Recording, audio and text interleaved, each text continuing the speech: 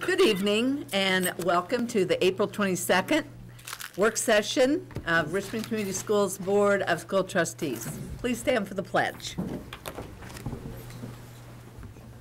I pledge allegiance to the flag of the United States of America and to the republic for which it stands, one nation, under God, indivisible, with liberty and justice for all. Thank you. And now we are ready for the reading of our mission statement, please. Richmond Community Schools guides students on pathways of learning to a future of limitless possibilities. Thank you, Kelly. And now, would you please read our vision statement? Richmond Community Schools, a community nurturing mind, body, and spirit to prepare students for lives of choice, purpose, and service. Thank you, Kelly. Now I will turn it over to Dr. Poindexter. Okay, we're ready for our celebration of the joy of learning, and I believe we'll go first with the recognition of our high school students, Richmond High School students. Perhaps, Ray, are you available? Maybe our showcase video. Okay, the showcase video. Do we have a showcase? No. I don't think. No, it's the art. It's the art part, but that we're gonna do that second, I think. No, you're first. You're first, Ray. Ray, you come ahead. All right. Yeah, Okay. we're Now gonna- we have. All right. Yeah. we're gonna just recognize our just got back.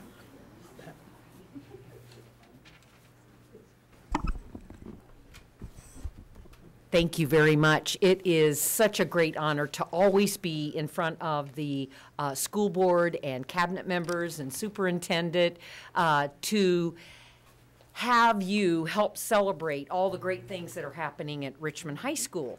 And so my part tonight, I have 4 seniors that have some outstanding academic accomplishments and have been rewarded for those accomplishments.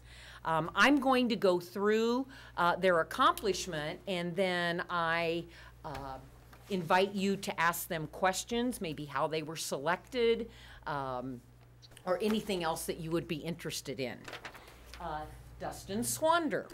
Dustin Swander is a finalist in the National Merit Scholarship Program. This is our 3rd National Merit Scholarship finalist in the past 4 years at Richmond High School. There are 1.4 million students across the nation, and approximately 15,000 are chosen as finalists. And from those 15 finalists, of which Dustin is currently one of the finalists, the selection of approximately 8,000 merit scholarship winners from across the country is now in progress and will be announced in May. So we want to wish Dustin the best of luck, all right? Absolutely. Okay, I'm going to talk about Caitlin. I'm going to let them ask questions. Okay.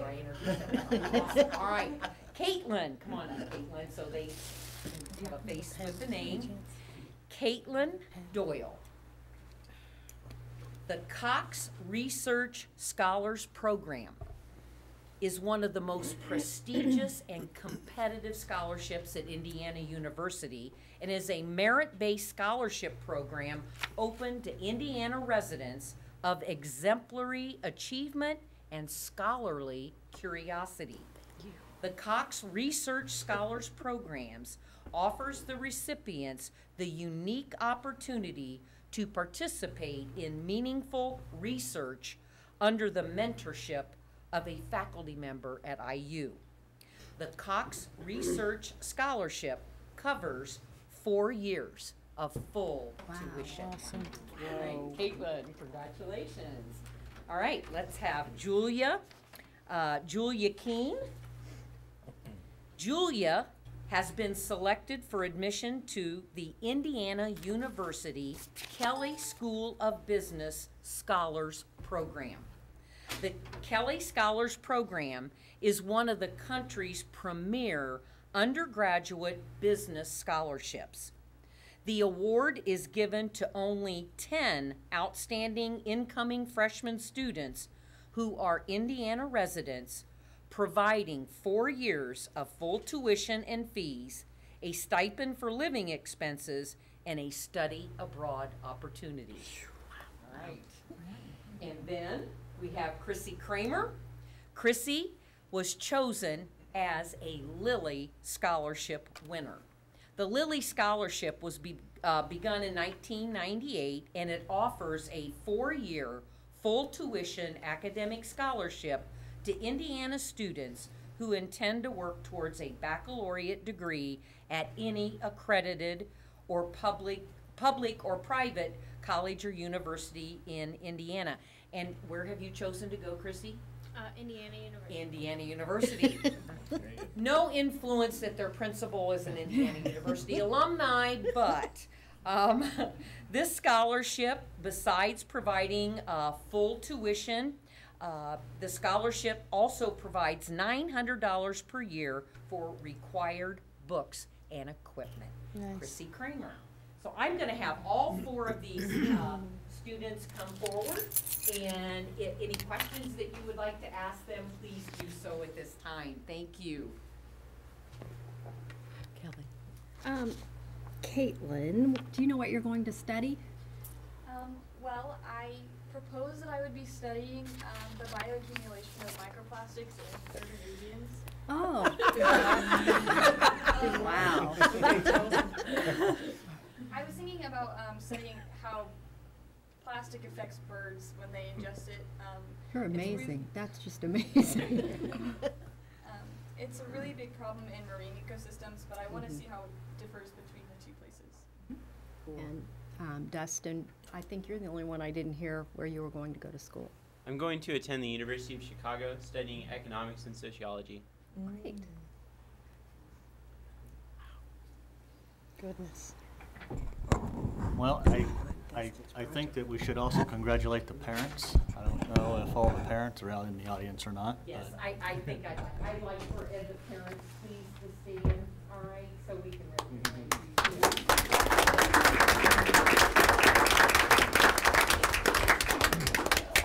I can't think of any way that a parent could be any prouder than probably they are right now. Chrissy? I think Lilly requires an essay or a thesis of some sort, do they not? What was the subject this year that you were required to write on? You were supposed to talk about your challenges, and I wrote about how I moved around a lot when I was younger, and how that's formed me to be who I am. Well, and I think as well as the parents, it has made Richmond Community Schools proud. I mean, to have people up here year after year that have won these kinds of scholarships it says a lot about Richmond schools, I think. So, and best of luck to all of you in your careers. Congratulations. And I will have to say that we as go. a teacher of one of the students standing there, it certainly makes me very proud. And I had Caitlin, as a matter of fact, I had Caitlin 2 years. And that's exactly what we studied. In Did you repeat it? What she said, right there, that was I it. wouldn't want to take her thunder. So I understand why she's doing what she's doing and going into what she's going into. But anyway, all of you, we are so proud. And Suzanne. Julie, I was going to ask you, Kelly, that's a big deal. What is it that you'd like to do when you finish? I'm not completely sure what I want to do after Kelly. Right now, my intended major is economic consulting, so hopefully something in Chicago or New York City, working with one of the larger firms and just kind of figuring out their economic policies. Nice. Well, Destin didn't get Thank you. We are proud. Congratulations and best of luck. Ms. Wolpe, I think you must have others. Yes, we do. I'm going to bring Rusty Hensley our career director at Richmond High School, and we have more students that we're going to recognize tonight. So, Rusty, I'll let Thank you. take over. It's always a pleasure to come this time of year. As Mrs. Morganson said, it gets a little busy this time of year. I've been on the phone, our different celebrations coming up, but it's been an exciting month for us. We have 3 academic teams in the Career Center. We had all 3 academic teams had state qualifiers this year, but tonight we bring some of the national qualifiers forward. In our hands-on trades area and at Skills USA, we had state champions in firefighting this year. If Greg and Dylan will come up, and we also had state champions in our robotics area this year with Mr. Knapp. 2 of those students who are going on the nationals in Louisville for the robotics are at a different competition this week and are out of town. So Mr. Knapp's on his own. His students aren't here. But in our partnership, real quick, in our partnership, this is our first year for fire and rescue. And in our partnership this year, our first year we went out, and Greg Moore here is our instructor there, and we were proud to have a state champion. Not only was he proud that he had a student, but also his son was the state champion. So it's a proud Father Day as well as a proud instructor day. So I will turn it over to these guys just for Greg, go ahead. You put me on the spot. Rusty didn't tell me I was going to have to talk, but the program itself has been pretty rewarding this first year, getting it started. We're seeing some things we want to make some adjustments to, but all in all, it kind of fit where we thought it would. Moving along, the kids are at their certification phases right now. We're going through some state certification stuff, getting them finished up for their dual credit. So as far as the competition goes, we took 4 individuals because we didn't have a regional competition. So 4 of our individuals got to go to the state. We ended up finishing 1st, 5th, 7th, and 10th out of 18. Nice. So for our first year in the program and first year going to Skills USA, we were very, very pleased with where we finished. So, and one of our students just had made one little mistake on a knot. Otherwise, I think we would have had everybody in the top 7. So it was a unique competition. Eye-opening for me the first year seeing it, so we're looking forward to going back next year.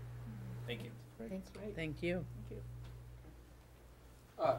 I tell about my kids, but also on their program, he said they're doing state certifications. They were just doing that today. Yeah. And if you follow Mr. Hensley on Twitter, he's tweeted some pictures of what they're doing, and they're literally in their turnout gear. We haven't learned the lingo yet. The firefighter gear. They're in their gear, and they're on a hose, and there is a propane tank raging in fire, and there's kids actually putting it's awesome. So, but that's a really cool program. My program was the model robotics, and my students that competed in it are actually in St. Louis at a different robotics nationals or worlds competition. The program they're with is a club program outside of Richmond Community Schools. But for this one, it's pretty much the same thing. They're given a problem, and they're given it's literally a kit. They get a box, and they open up the box, and they build the robot to fix the problem. So they have to pick up a cube and move it to another side to score points. So this year, we're going to nationals for that mobile robotics. Same student, Jordan Haney, went to nationals last year for drafting.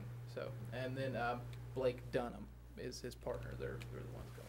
So, Ron, that 20-foot flame was perfectly safe. There was nothing there. That's perfectly safe, that 20-foot flame. Any questions for group 1? Yes. Yeah. Because I know there'll be one. Come on up to the mic.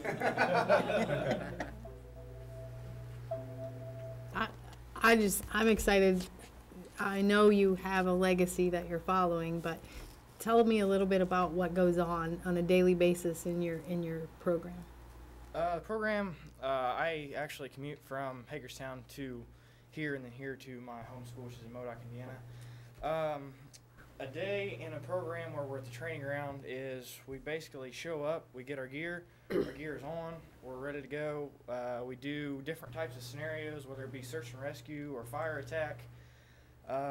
It's just day-to-day stuff that the normal guys would do. We're just preparing for the future, and we're basically doing worst-case scenarios so that we're prepared for anything that happens. They'll throw stuff at us that you would think would never happen.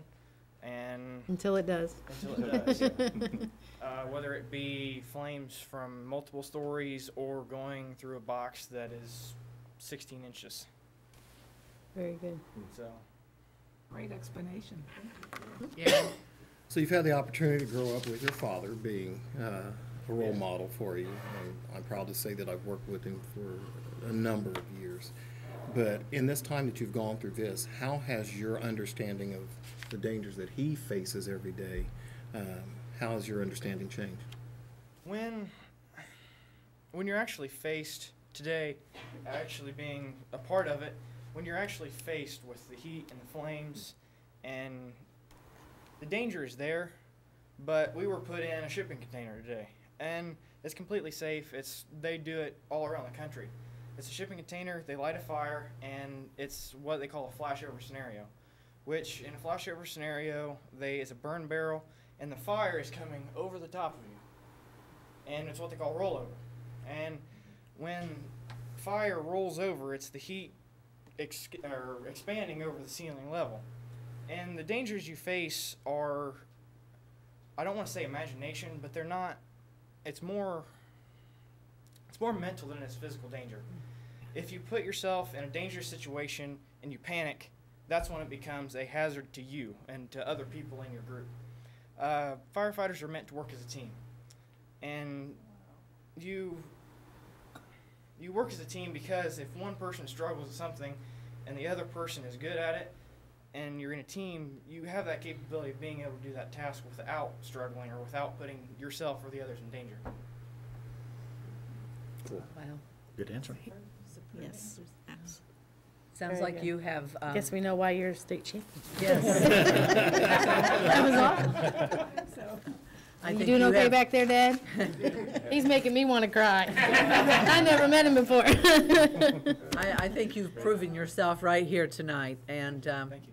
we're very proud of you, and continue learning and growing, and we will look forward to you being a firefighter one of these days. Thank you. Congratulations. Any more questions? Can I please leave?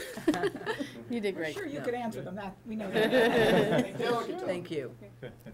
And we wish them the best of luck. They'll head to Louisville the third week in June for their national competition. And also in the partnership right now, our construction program is building some of the training facilities that they went through today at their training site here in town. So it's not only a partnership with the Richmond Career Center and the fire department, it's also a fire department and our construction. So it's been a great year for us. So good luck, and we thank all three of you. Rusty. Thank you. Our next group that's Wait, coming up. one second. What was were there two kids? Who's all going to nationals for Jordan. fire? Oh, for fire, just Dylan. Just Dylan. Just Dylan. Dylan. In the Skills USA competition, you have to be the state champion. Gotcha. There's no placing. You have to be number one. Got it. And then with robotics, it's Jordan Haney and Blake Dunham? Yes. Okay. Yep. So like Mr. Knapp said, they're already at competition right now. That's great. They left this morning. I So- saw that about them. That's pretty neat. Yeah, they are excited. Trust me, they're excited. Our next group, have been here many years in a row, but our Business Professionals of America, BPA, this year 14 of our students have qualified for nationals. They're going to go a little bit further than Louisville. They're heading off to California here in a few weeks. So I will turn it over to one of their advisors, Ms. Selma.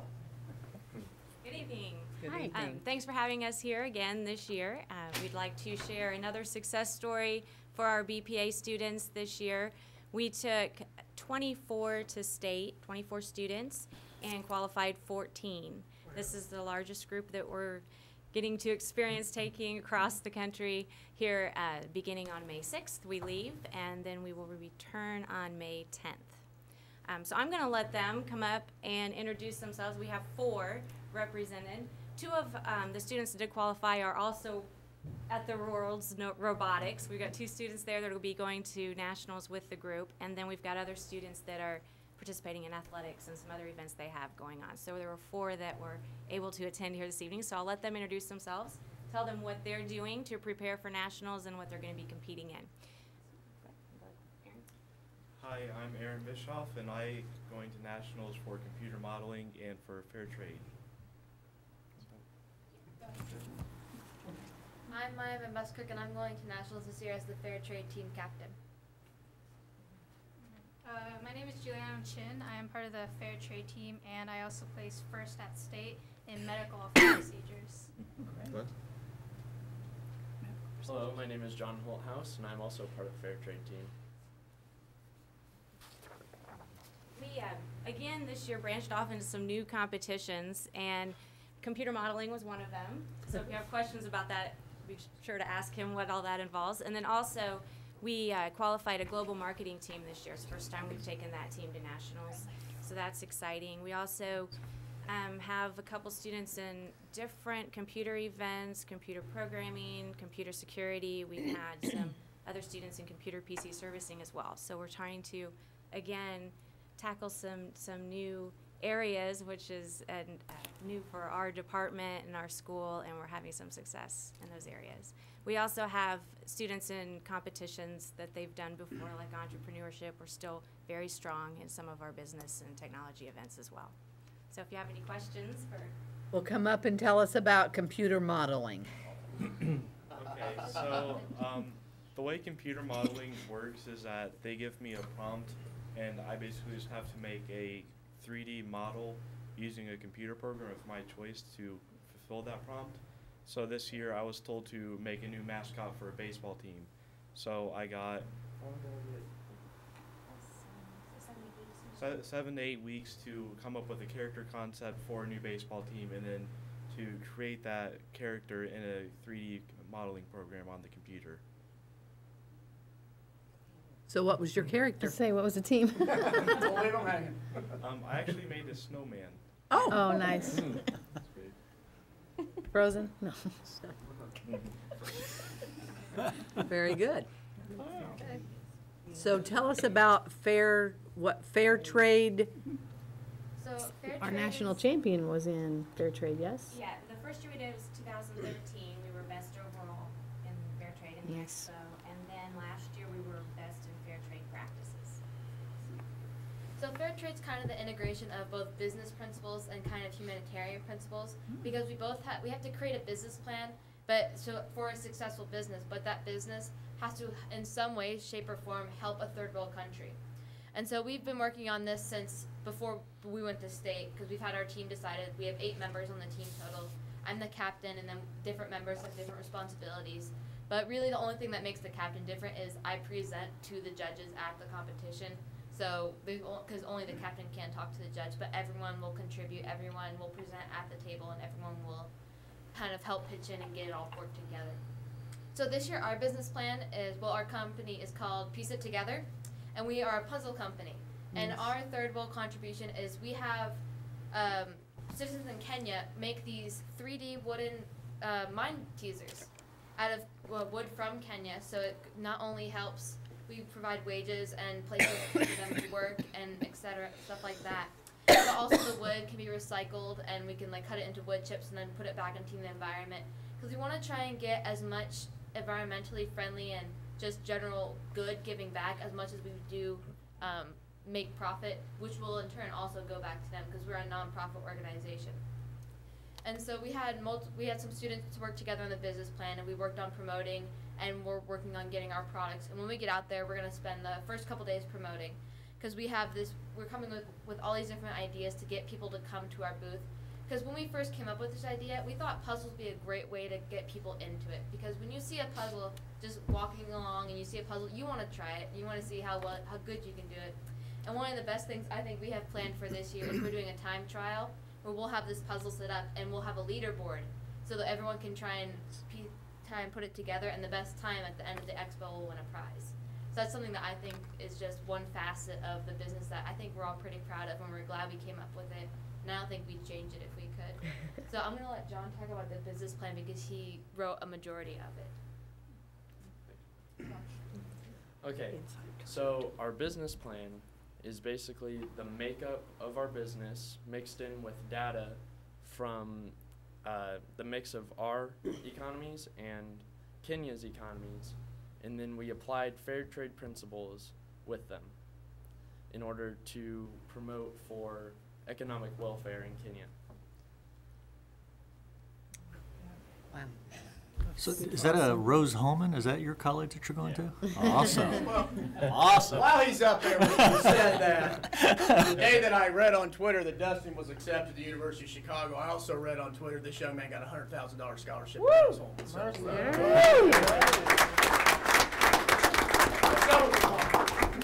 You couldn't have picked a better college in the state of Indiana. Thank you.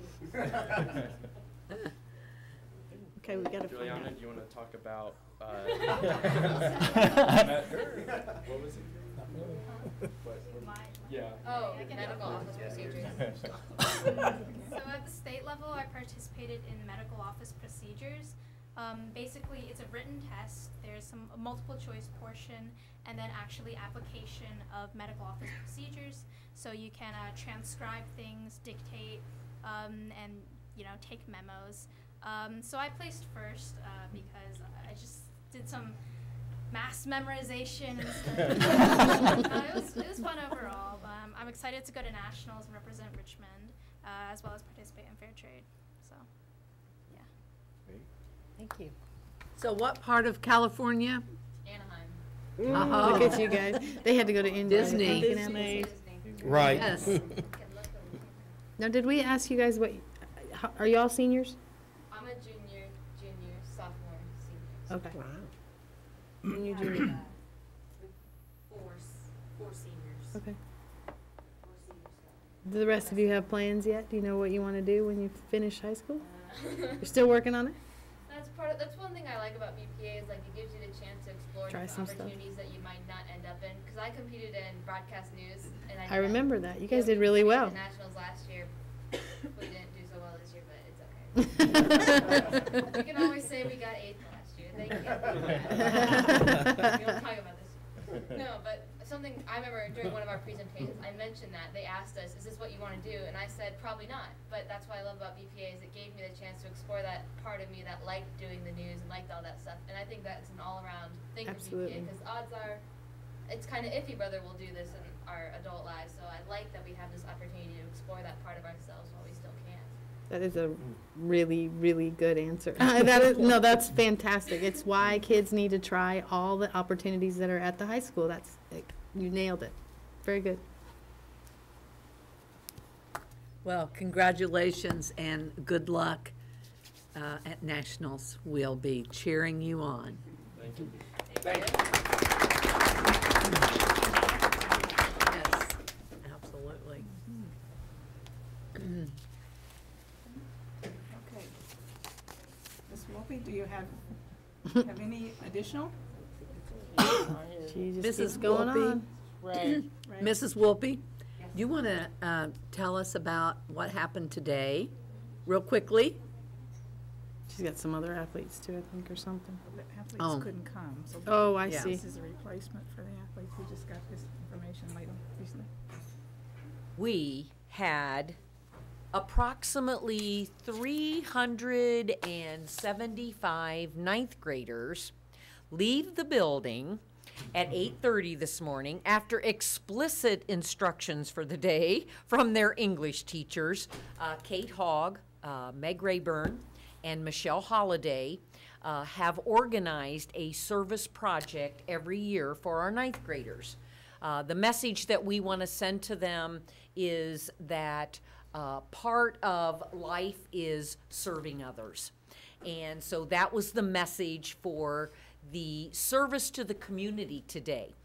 And so approximately 375 ninth graders, 300 of them were at Cope Environmental Center.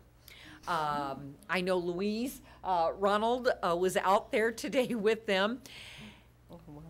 The thing that struck me at about 7 o'clock this morning, I'm getting a frantic phone call from one of the English teachers going, "Oh my gosh, it's raining. Oh my gosh, it's 40 degrees. Do you think we still ought to do this?" And then before I could answer, she said, "Yes, we still need to do this. So I'm just asking and I said, "Yes, we'll do it." And the kids were phenomenal. They were just phenomenal.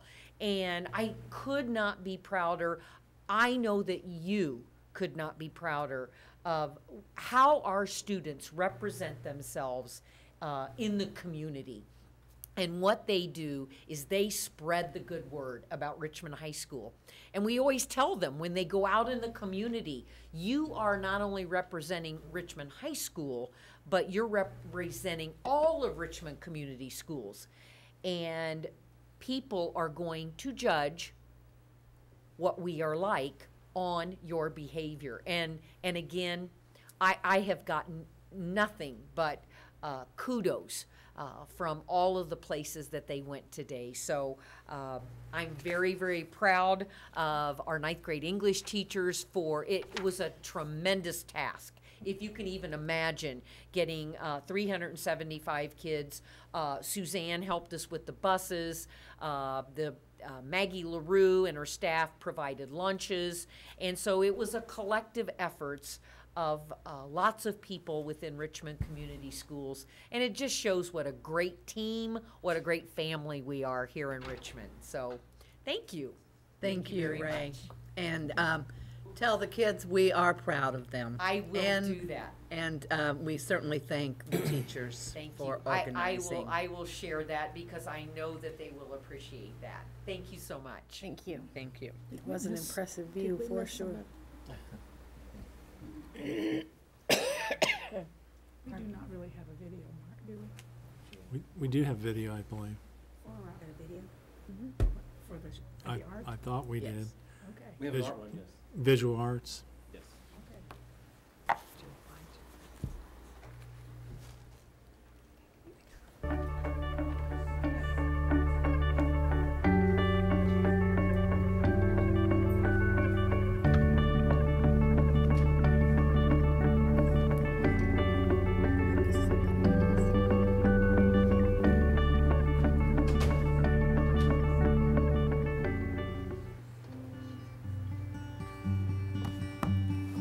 Mrs. Griffin offers all of the two-dimensional, which are the painting and the drawing classes. She offers that at all different levels.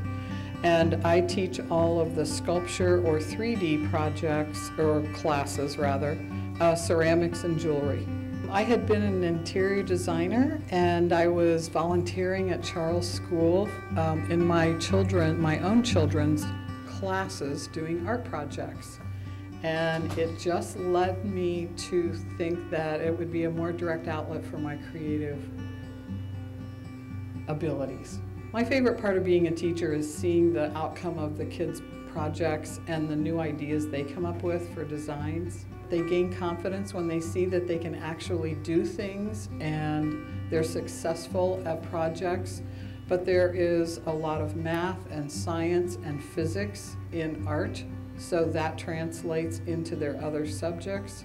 We write in art, we do art criticism, so it helps with their verbal and writing skills. All the elementaries have an art teacher. Both of the middle schools have an art teacher. Hibbert also has their own art teacher, and we have 2 in Richmond High School.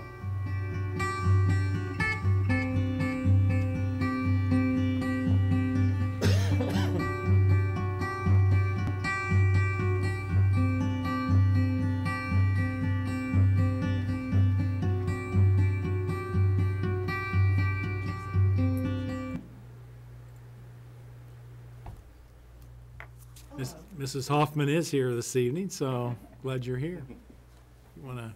Hi, glad to be here. Welcome. Thank you. Well, I know that you used to be an elementary art teacher. I've taught at all 3 levels in Richmond. So now you're at the high school? Yes. Yes. So what are the challenges and what are the successes? The successes are getting students that I had in elementary schools and middle schools and seeing that they actually do grow up. And their art abilities do mature. Their ideas have grown, so that's rewarding to see. The challenges are the challenges of dealing with teenagers, you know. Do you remember my daughter? I do remember your daughter. I remember your son also at Crestdale. my daughter will be graduating in a few weeks from Roland College, and then she will be going to Japan for 2 years to teach and to earn her master's degree. She was with me, and I made dinner for her last night because our time together is going to be very short over the next few years. And we sat and we talked about the influences that she had in her life, especially her teachers. And it's not by coincidence you being here tonight, because she said of her teachers that she remembered the most, you were one of them who was the most influential. Yes, so I wanted to share that with you. That's nice. It's a shiver.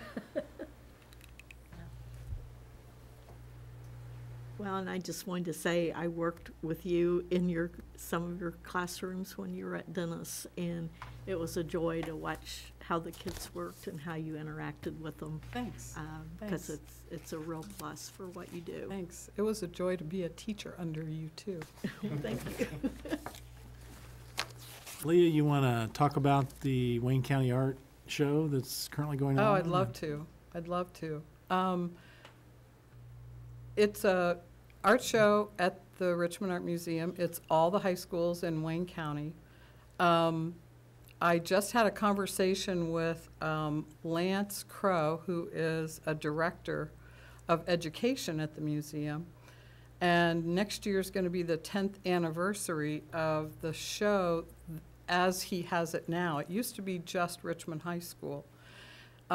Even when my kids were in school 13, 14 years ago. So now they've expanded it to all the high schools, which we really like. I've even asked them if we can have a meeting with all the art teachers so we can, you know, pick their brains about their ideas, and I know some of them want our ideas.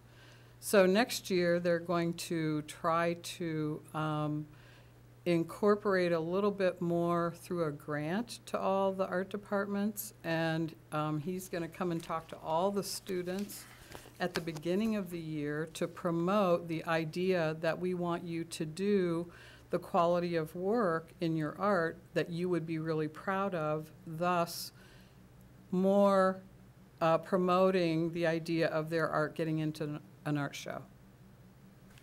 That art show is currently going right now. It ends at the end of this week. There are 3 huge rooms full of art from all the high schools, 2 long hallways with showcases. There's sculpture, jewelry, ceramics, paintings, drawings, all kinds of interesting things, really interesting. It's a good show. Well, Leah, thank you for all that you do. Thanks for having me. Thanks. It is appreciated. You are appreciated, and it looks as if our students are getting to explore lots and lots with art. Yes, they love it. Thank you very much. Thank you. We have additional art here in the boardroom this evening, and Mr. Millis, do you have information on the art teacher that's helping? The art teacher is Mrs. Goss, Teresa Goss, and I know she's at Crestdale, and I'm not sure if she's another building, but probably. But I've seen her work out at Crestdale. So each month we showcase artwork around the district from students, and we've probably failed to mention a few of those names in recent weeks, but these would be elementary students and their artwork, and want to recognize that work and as our joy of learning for this month, and continue to watch for the artwork. Okay, we are ready for our first public commentary. So anyone, do we have anyone signed up? Or anyone wishing to speak? No. Okay, we're ready for our consent items. And on those consent items are approval of minutes, human resources with an addendum, accounts payable, filing of reports, monthly financial report, and field trip approval, Skills USA. So, do I have a motion? Motion made by Jeff Slifer, seconded by Dixie Robinson. Comments or questions? All those in favor signify by saying aye. Aye. Opposed, same sign. Motion carried. Now we're ready for our action On to items. Action item, our first is donations. Under donations tonight, we have quite a few that are area businesses that donated or sponsored the BPA Shamrock 5K, 10K run. And the total of those donations was $3,700. And we want to thank Abbott Laboratories, Wetzel Family Auto Crews, Richmond Baking Company, Primex Plastics Corporation, Reed Hospital, Hills Pet Nutrition, Holland Colors, First Bank Richmond, PJ's College of Cosmetology, B&B Construction, Paint the Town LLC, Webb and Associates, Hoosier Container, THAM LLC, which is also known as Mancino's, Natco Credit Union, Richmond Oral Surgery, West End Bank, and Wolverine for those donations. We also want to thank Donna Spears for a donation to the RCS marketing area. And the total of the donations this month is $3,800. We want to thank all of our community partners and contributors for their generous donations to RCS. And I ask tonight that the board approve the $3,800 in donations. So moved. Motion made by Aaron Stevens, seconded by Suzanne Darengowski. Comments or questions? Other than thank you very much. All those in favor signify by saying aye. Aye. Opposed, same sign. Motion carried. Okay, the next thing that I have is an update to the facility use fee schedule. This went out to you for review a few weeks ago, and now I ask for formal approval of this fee schedule. The administrative guidelines have been updated and are ready for posting as soon as approval happens. We also will be correcting the forms that we currently use to match this fee schedule as it's approved. So I ask for the board's consideration and approval tonight. Okay. Motion made by Dixie Robinson, seconded by Aaron Stevens. Comments or questions? I have a question. Jeff. The only question I have is on the fee schedule. I'm assuming that the hourly rate covers our average cost for those personnel. Is that how that fee was established? It does. We actually took all of the staff that are in those departments and we established it as the highest salary of who could work and any associated benefits with that position that would be required. That's how we came up with that fee. Okay. So all of our costs will be fully covered. Very good. Thank you. Mm-hmm. Okay, all those in favor signify by saying aye. Aye. Opposed, same sign. Motion carried. Okay, our next is the Garrison property recommendation. And the recommendation tonight is to approve the sale of the Garrison Elementary School property to Mint Management LLC for the sum of $66,000. We've been taking bids and could not get this in your packet on Friday because we're still working, but that's our recommendation at this time. Okay. A motion made by Jeff Slifer, seconded by Kelly Baumgardner. Comments or questions? The only question, I'm sorry. Go ahead. The only question I had is I'm assuming that it's been completely through Mr. Cross's office and everything is. Well, it's not going to be done by your motion. That'll be the award, and then the work starts. But the process was quite interesting because in my 30-some years, I think it's one of the few times I've seen cross-bidding and actual interest in something that a public entity has to sell. So we kind of had to take a look at the statute, and I would say somewhat improvised procedures that would be fair to all participants and make sure everyone had an opportunity to be fully informed of the bidding process. And at the end of the day, I think the taxpayers were the winners in this because if you recall the joint appraisals we had from Mr. Napodi and the gentleman from Muncie escaped me. United. Yeah, United. This is a bit higher than they projected the fair market value as it sits, as is. So I think the process was good. I thank the bidders for their participation, and I know of no reason why the board should be reticent in making the award, and then we'll proceed to closing in due course. Thank you. Suzanne, did you have any? No. Okay. All those in favor signify by saying aye. Aye. Opposed, same sign. Motion carried. guess this is the last time we'll have the superintendent search update. I think so. I think so. Well, we have released the name of our candidate, Mr. Todd Terrell. And what I will do is just go through now the rest of the process. On April the 28th, this next week, at 6 o'clock, we will have a special public hearing on his contract. And that has been publicized, and we're ready to do that. And then on May the 5th at 2:15, we will have a special board meeting. That happens to be right before our celebration of excellence, where we will approve the contract of Mr. Terrell. And I will say that going a little bit further, we are planning some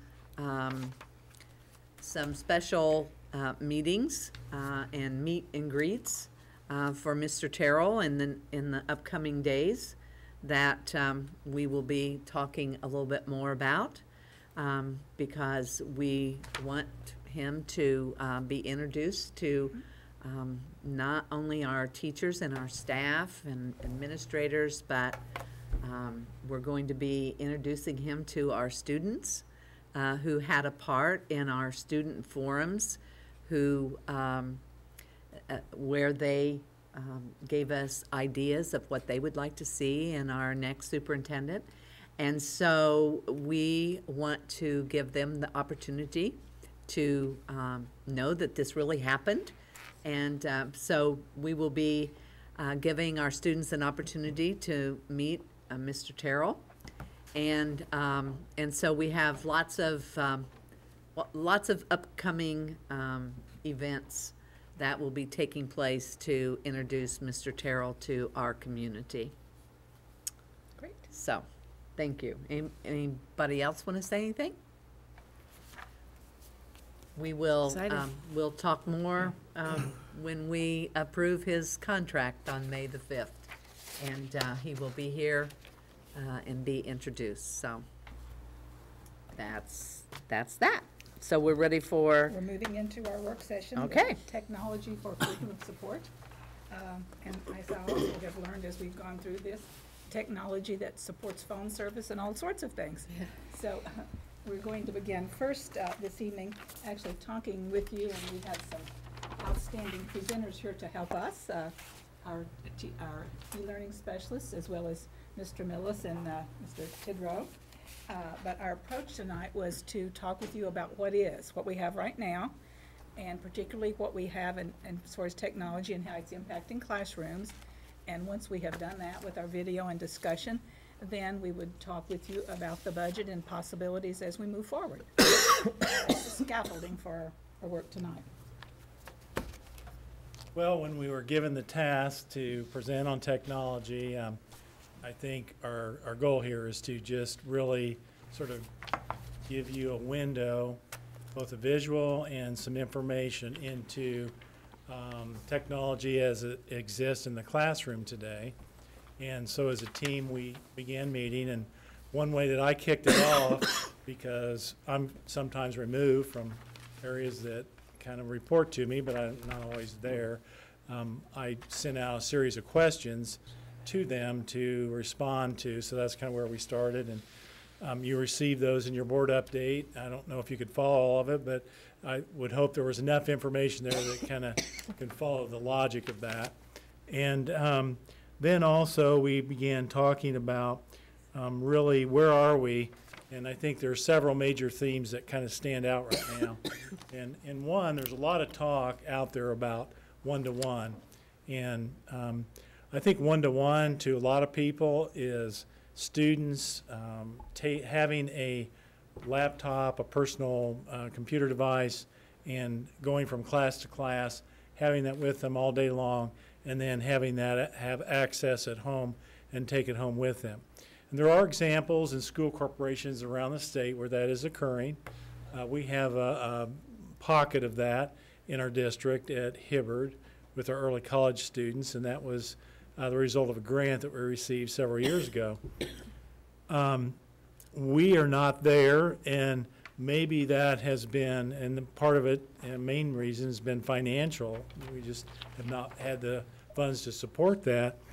But also, maybe that has been a benefit because we have had our e-learning specialists, I'll introduce them here in a second, travel around the state, visit different districts. Mr. Tidrow has done the same. And I think a lot of these districts faced challenges when they did that. And it seemed like it was almost competition. And, you know, we're one-to-one. So they put those devices out there without the proper training, with teachers, without the technical support that's needed, the technical side of repairing, what do you do when they screens are broken, things like that. And I'm not sure all of them had that quite figured out. And now they have the task of having to replenish those because they're 3 and 4 years into it. And so now, how do we do that? So this has given us a chance to pursue what we're going to refer to as daily digital access. And that's been our goal for the last couple of years, is to provide those technology devices, whether it's an iPad or a laptop, into the classrooms, and often those are with carts, and have either daily access or periods of time when they can use them.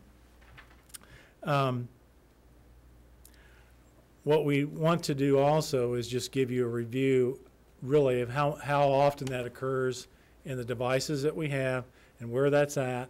And so I'm going to introduce several people here. Mr. Tidrow is our facilities and maintenance director, and also has been our technology director. That is still under his umbrella. Kirsten Phillips is one of our e-learning specialists that we hired for this current year, and then Kevin Shamel also, and these are two people that we felt we just had to have them because of their classroom experience, and they've been very busy this year doing so. So I will turn the next phase of this over to our team, and we'll go through some information. Thank you, Mark. We had some students up here talking about their successes at the national level, at the state level, and so forth. And keep in mind that several of those students, many of those students, have daily digital access where they are, whether it's in an AutoCAD lab or in Denise Selm's lab. Those have daily digital access. Now, they're workstations, of course, they're computers, but every time that teacher needs to instruct something, or every time that student needs access to a computer, they have it. So at the high school, we have the Career Center and so forth. We have the CAD lab, the STEM and so forth. So they're reaping a lot of benefits from having access to that daily digital access. So what the team did here is put together a video here that we're going to show in a second. But there's several slides here that you're going to see, and then afterwards, Mrs. Phillips is going to break it down and explain each of those slides. So just enjoy the slides and the little call-outs there, but she's going to break it down afterwards. So.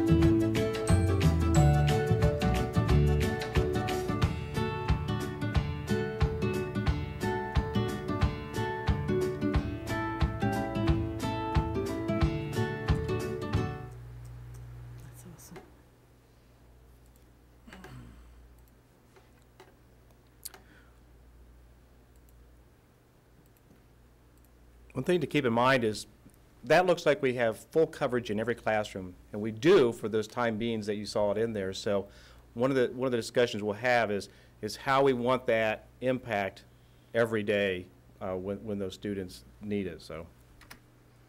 Wonderful, thank you.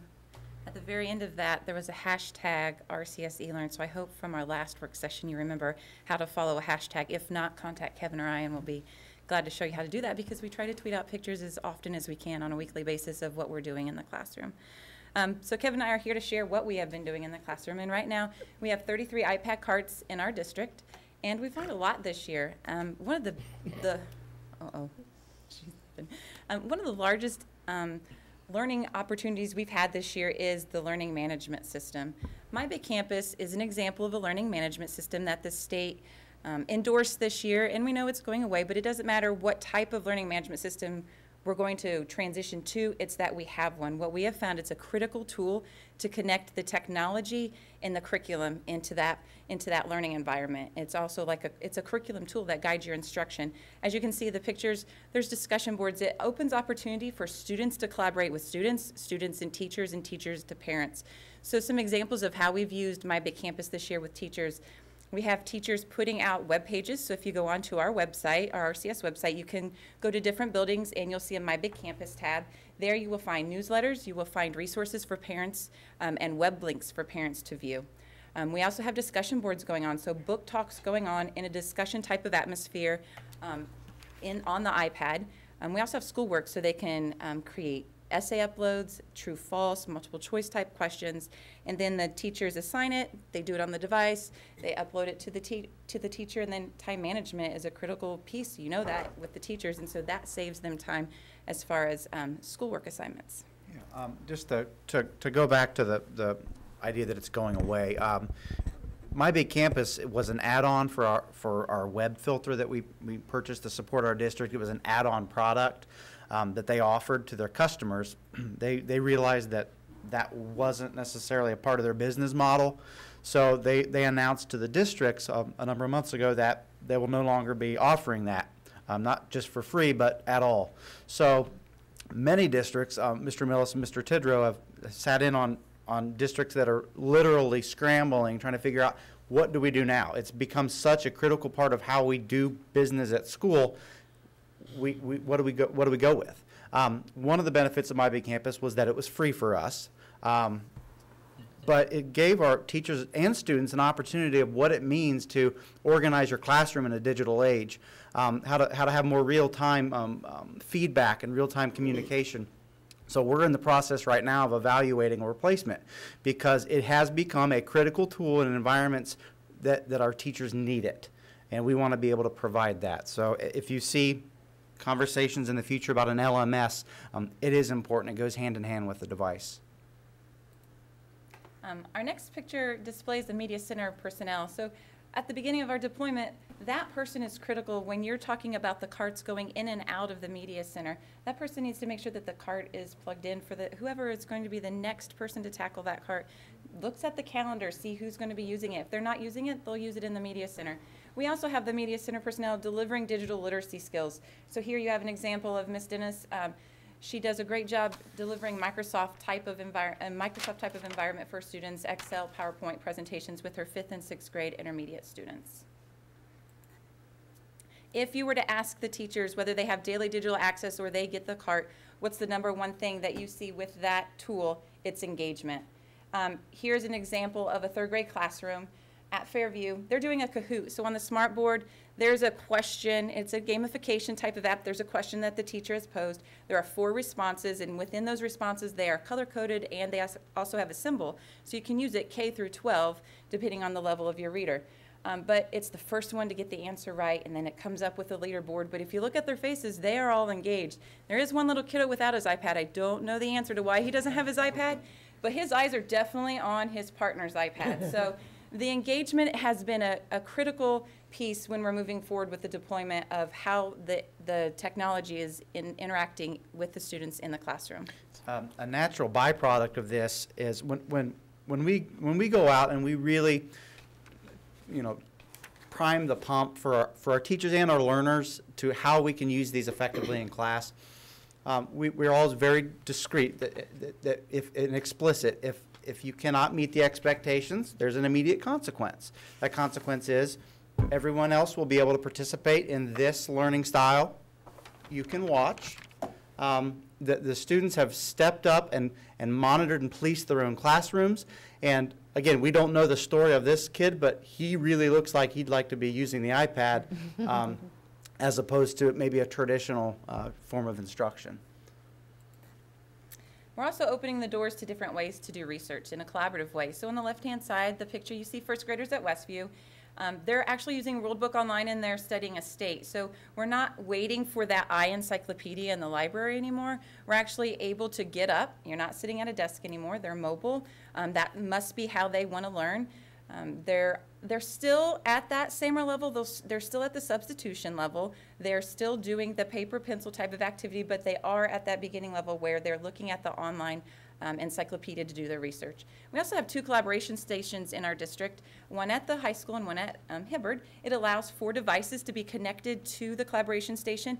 You can have 4 different students working on the same research project, and you can toggle back and forth in between their device and see it on the screen so they can work together, but still have their integral piece that they're working on.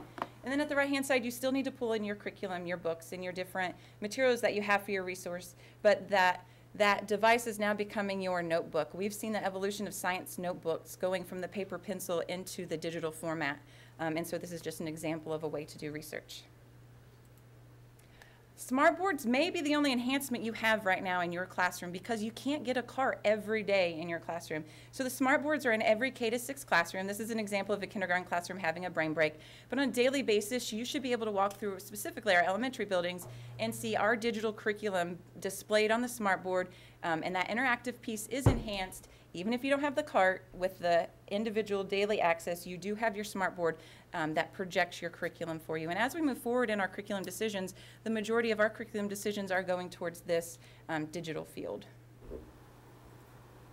And then, of course, our modeling lessons, I don't know why the only one I have is when I'm pregnant, but our coaching sessions this year have been providing modeling, support for our teachers. We are the resource. We know our teachers are busy. They don't have time to look for these specific things. We want to be that backbone for them. We want to say, what skills are you looking for?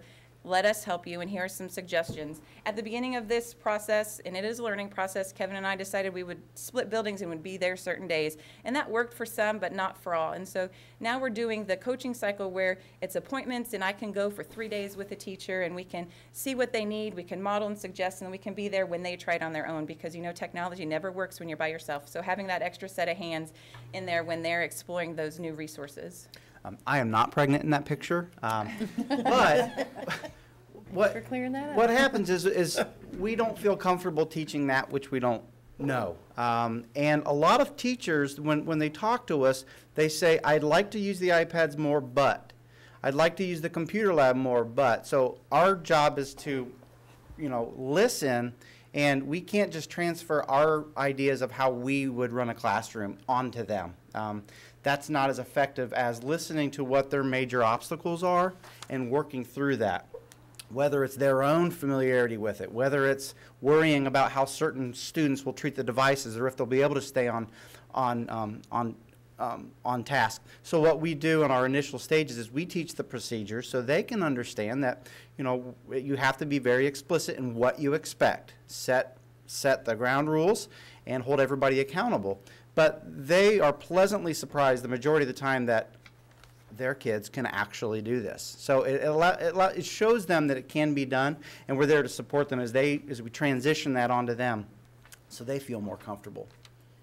The next 2 slides are integrated, but yet they're separated. So we're going to talk about differentiated instruction with technology, but we're also going to talk about individualized instruction. MathSpace is a program that you're familiar with. It was presented to the board a couple weeks ago. So this is an example of how Mrs. Wagner differentiates her instructions using MathSpace. And the middle picture shows her iPad in front of her. She's getting real-time data. So in a math field, when you are on number 2 and number 2 is wrong, number 3 is wrong, before that child gets to 15, you need to have that teachable moment right then and there with that child. So this program, like many others that are out there for the iPads, gives you that real-time data to be able to drive your instruction and inform your instruction right then and there. Teaching also looks different. You can see that she's sitting one-on-one with a student in an iPad. Teaching does look different when you're on a device and you're working one-on-one instead of presenting content to the entire classroom. And so that's differentiated instruction. We have this goal for students with standards, and so with differentiation, we set that scaffold for each student to get to that goal. But when you go into individualized instruction, we're now changing the choice. The choice now goes to the student. I have math instruction for you, I have this goal for you, but I'm going to give you 5 different programs to get there. I'm going to give you extra math, I'm going to give you Moby Max, I'm going to give you an application that works on math fact fluency. So if that's your goal, here are 5 different ways. I'm still going to get the data that I need to guide your instruction to make sure it's differentiated and to make sure you're there at that goal. But now you choose. The ownership of the learning now goes back to the student of how they're going to get to that end goal. And the other, go ahead. No, go ahead. The ABC Mouse is another example. So instead of you're working on a phonemic awareness skill with a class of kindergartners and you have 3 that can't get that K sound, you pull them and you work on an individual skill with those 3 instead of repeating, doing it again with the whole class. And so it's just a booster to your education. And obviously, if you don't have iPads, you can still do that individualized instruction with your smartboard as well. I spent most of the day today working with one of the high school English teachers. He's piloting our first cart that we've put in the buildings. We're really running a stress test to see how it performs. On paper, we can try to predict how it's going to perform. Now we actually have it in place. We have him trying different things with his students. We have them all trying to watch a video, and we have them all trying to look for something on Yahoo. So just really varying the activities. But his whole, he was always very positive, and his demeanor was very progressive. But his excitement today, and what he said to me after 3 class periods, and he's only had them for about 3 days, he said, I have completely changed how I think about my role in the classroom. I will very rarely refer to myself as a teacher anymore because it's more about the learners, and you can give them a variety of ways to access the information. That's what's important, not what I say or how I say, and if you don't get it my way, sorry. He knows that we need to give multiple opportunities for a child to learn the skills and learn the content, and having that daily digital access, he can do a lot more on-the-fly instruction where he's able to have them do a search, have them all find different sources, and then compare. So he's able to teach these digital citizenship skills on the fly as well as planned. So that's a great model that we hope to spread throughout the district. We're also challenging our teachers. It's no longer the clipboard with the large stack of spreadsheets that you take to the meetings to look at data. All the data is digital, and so we have a 65-inch monitor in the Crestdale conference room that the teachers now airplay their iPad results onto that monitor, and you can go back and forth with all the different teachers, and they can pull up their data, and they can talk about kids, and that can really inform their instruction. The more we look at data, the better informed we are as teachers. And so we are challenging our teachers as far as how they're looking at data and what ways they're presenting data. Last one's in. Okay. So we've seen examples of how it's being used. It's one thing to say it, it's another to show it. Some of those pictures are a result of us doing the teaching. Some were us walking in and observing, or shadowing, or coaching. But like Rob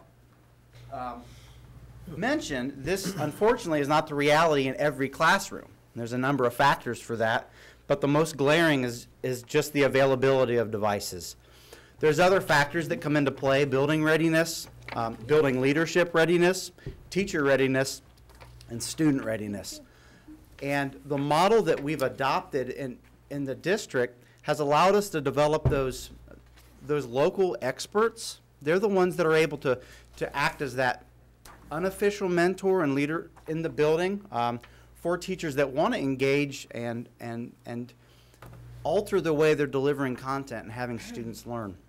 So what we've done is we've taken all of the elementary, intermediate, and the high school. We've taken their floor plans, and this is one representation of how you can see what is in each building and how it's distributed. Now, one of the most glaring things you'll notice is that there's no 2 buildings that are alike. And not only the quantity of devices, but how those devices are being allocated.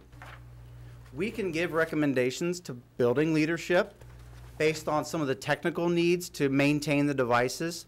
But we've given autonomy to the building leadership to decide what is the best way to distribute those. Are they in carts that need to stay together? Are they in small sets that can be used for intervention and special ed? This is a moving target, and this is definitely something that is an interim model. Our ultimate goal is to make sure every classroom has its own set, every specialty area has its own set, every intervention and special ed classroom definitely has its own set. So I've included maps of all the buildings in your packet. We've chosen to highlight a few just so you can understand the legend and some of the notes. So Charles Elementary has a total of 3 carts. Each cart in general has 26 iPads. They all look the same. When we deliver them to the building, they all look the same. And as buildings request to have certain apps put on, then we have a tool in place that allows us to remotely install apps. So we no longer have to be on site to make sure those apps get on the iPads. So what happens is, in that particular building, the building leadership recognized that 3rd and 4th grade, developmentally and with taking testing requirements into consideration, the ability to navigate a digital assessment is critical in our 3rd and 4th grade. She made the decision to take 2 carts that were new to the building this year, dedicate one to the 3rd grade and one to the 4th grade. And instead of just saying, work it out amongst yourselves, I get the cart on Monday, you get the cart on Tuesday, actually through the input of the teachers, they came to the conclusion that if we had a set of 8 or 9 iPads every day, we can use them for individualized and differentiated learning. We can use them for stations. We can use them for partner projects. But if we do need a whole class application, such as assessment, such as whole class projects, communication, or when you're teaching a new app or new program, to have that flexibility that I only need to work it out with 2 other teachers in this case to say, could I have the cart on Thursday? So that model has been in place for about a month, and every day that I've been there, in one of the 3 classes, the devices are being used. So that's great to see. The rest of the building, we have 1 cart in this building, and it is shared by the rest of the building, 15 classrooms.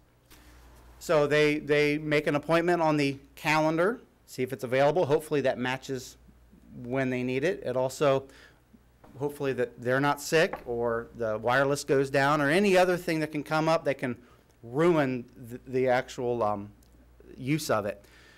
But what we're finding in areas that is more constant and they have it every day, if an app doesn't work, if a technology doesn't work, if the wireless is down, if the teacher's sick, you know what, we'll try it again tomorrow. So that flexibility has really been empowering for our teachers. The other set we have in that building, we have a set of 8 iPad minis, which are smaller versions, and that's actually stationed in a 1st grade classroom. And that particular teacher had demonstrated an eagerness and a willingness to really use this to make her instruction even more effective. So that's the model in that building. Is there any questions about Charles? If we could look at a couple other examples. If you have questions, please let us know. Fairview, again, K-4, and the way the building has decided to allocate its resources is very different.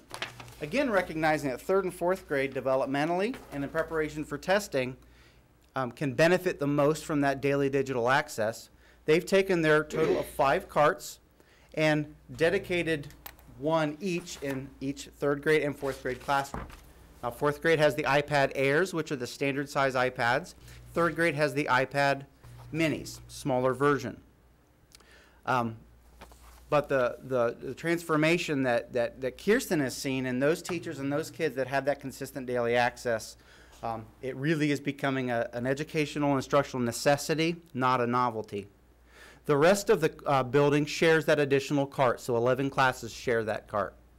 Now what the building also decided to do was allocate a set of 10 iPad minis for their iPad Airs for their special ed intervention. So we call it a microwave. It's about the size of a microwave, bless you. It holds 10 to 12 iPads. So as a teacher needs it, that's in the special ed or intervention department, which arguably those students are the ones that can definitely benefit the fastest. They take the ones that they need, they return them at the end of the day, they plug them in, they're charged, they're ready for the next day. That's how they've decided to allocate them in that building. Yes. While you're still on Fairview, last week I visited a couple of those classes, and it's just really great to see how engaged the students were with their iPads while learning, but also exploring as well. And a side note, I was in police uniform and I walked in, and in years past, the kids would just totally take their eyes off what they were doing and focus on me. It was kind of like I was just an afterthought because they were so engaged in what they were doing in there. And it's obvious that this technology makes learning fun and engaging, and that was not only by the students who are English primary language students, but also English as second language students as well. So the ability to individualize and address students where they are and what they need with the myriad programs and apps that are available, it really is a game changer. Regarding question? Yeah. Could you explain the difference of the number of carts per school? That's a great, you read my mind. I was getting ready to say that. I do that often. There are, there is no single funding source for these iPads. They've been funded from a variety of in a variety of ways. Some district title money, building level title money. Buildings have dedicated their own building funds to supply more. So Dr. Parker and Mr. Millis could talk a little bit more about how that equity, if we want to call it that, is dealt with. Over the last 2 years, we've looked at our carryover dollars and tried to use those to support bringing technology to the school. So last year and this year, we were able to put one iPad cart in each of the 6 elementaries and then one each in each of the 2 intermediate buildings. Our schools that are bigger and have higher poverty rates have more money, and so they've been able to use that money to purchase more iPads for their buildings. Now, Charles is one of our schools that doesn't get a lot of money, but they made it a real priority this year, and so that's why they have that additional iPad cart. They use their building dollars. Fairview, I would say, was probably the first to begin using title funds to support iPad purchase, and that's why they have more. So. Dennis and Test have both used quite a bit of their funds too. Now, I will add to that it is getting more and more difficult to use title funds to support technology, because the last 2 times we've put technology in our title plans, it's been rejected and we've had to justify it. And the question they ask is, what do you do with your technology dollars? And so we have the answer for that tonight. Moving on to the intermediates, this is Dennis. Dennis has 4 iPad carts and 2 carts of laptops, and even though they're technically shared devices amongst the whole building, that's why it's blue.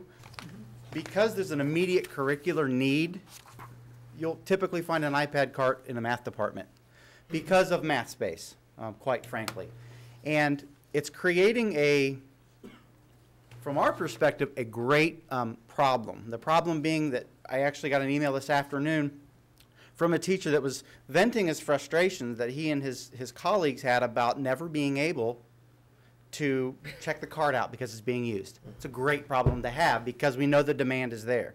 So as we move forward, it makes the most sense to place these devices in the environments where they can be used immediately, where the demand is there.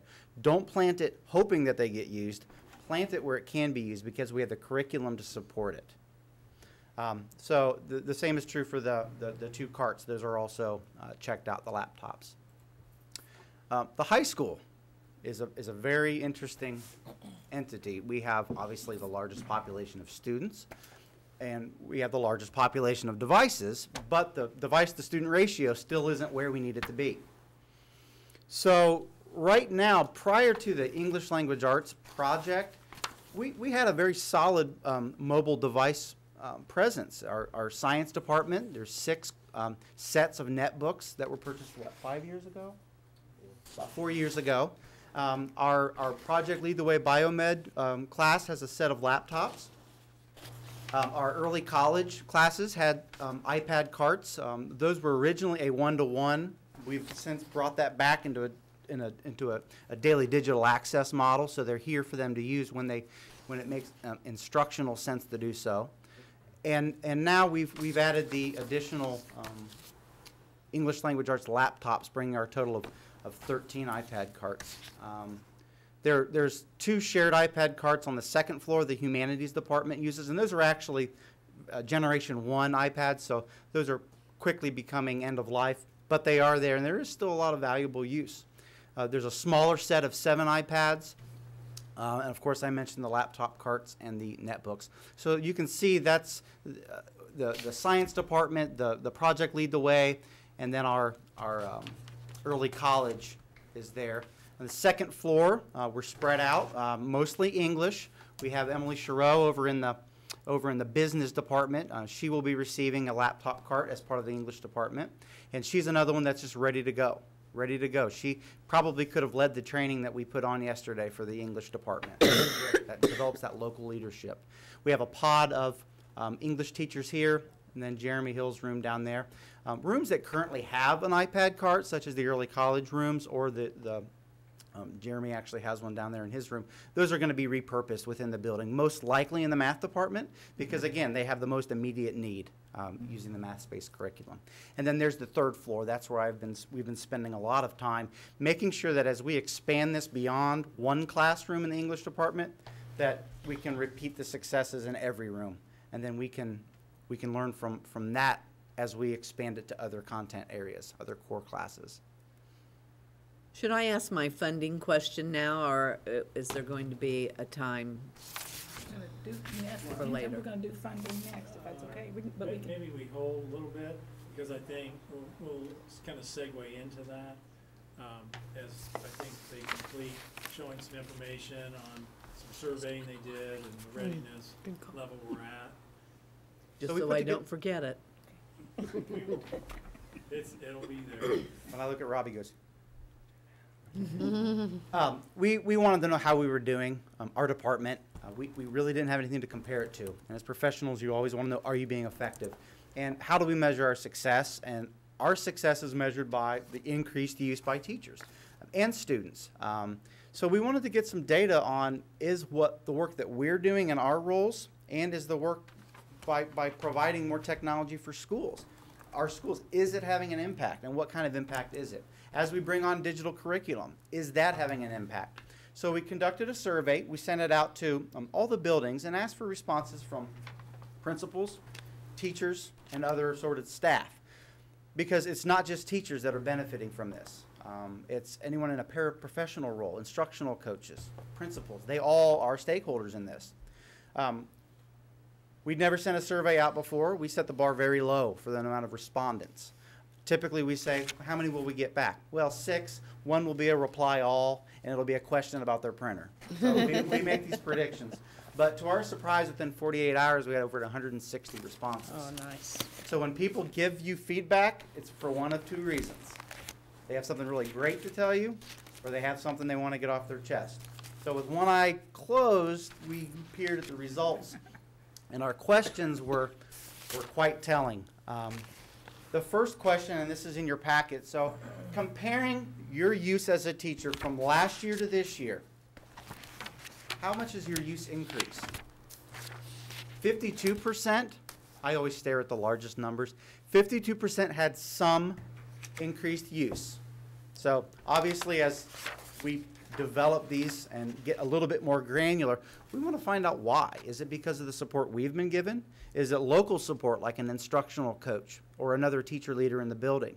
Is it the fact that now we have a digital curriculum in English language arts? Is it that you're becoming more familiar with the tools that we already have? Or are your students demanding it? What is it?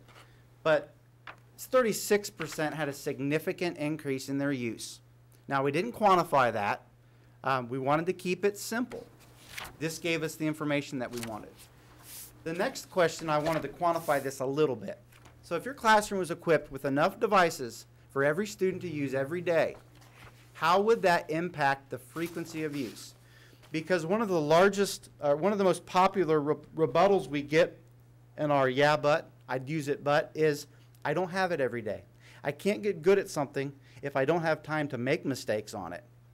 Teaching procedures, classroom management, making it a tool and not a novelty takes time and consistent access.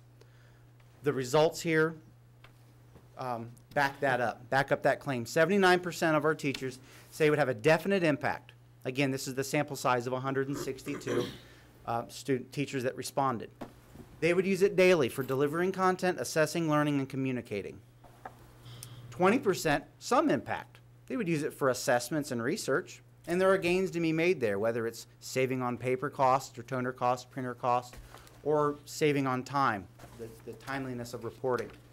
And 1%, no impact, would not use. Now, I'd love to know why. It could be the content area that they teach. Maybe they don't have a perceived value or a need for it yet.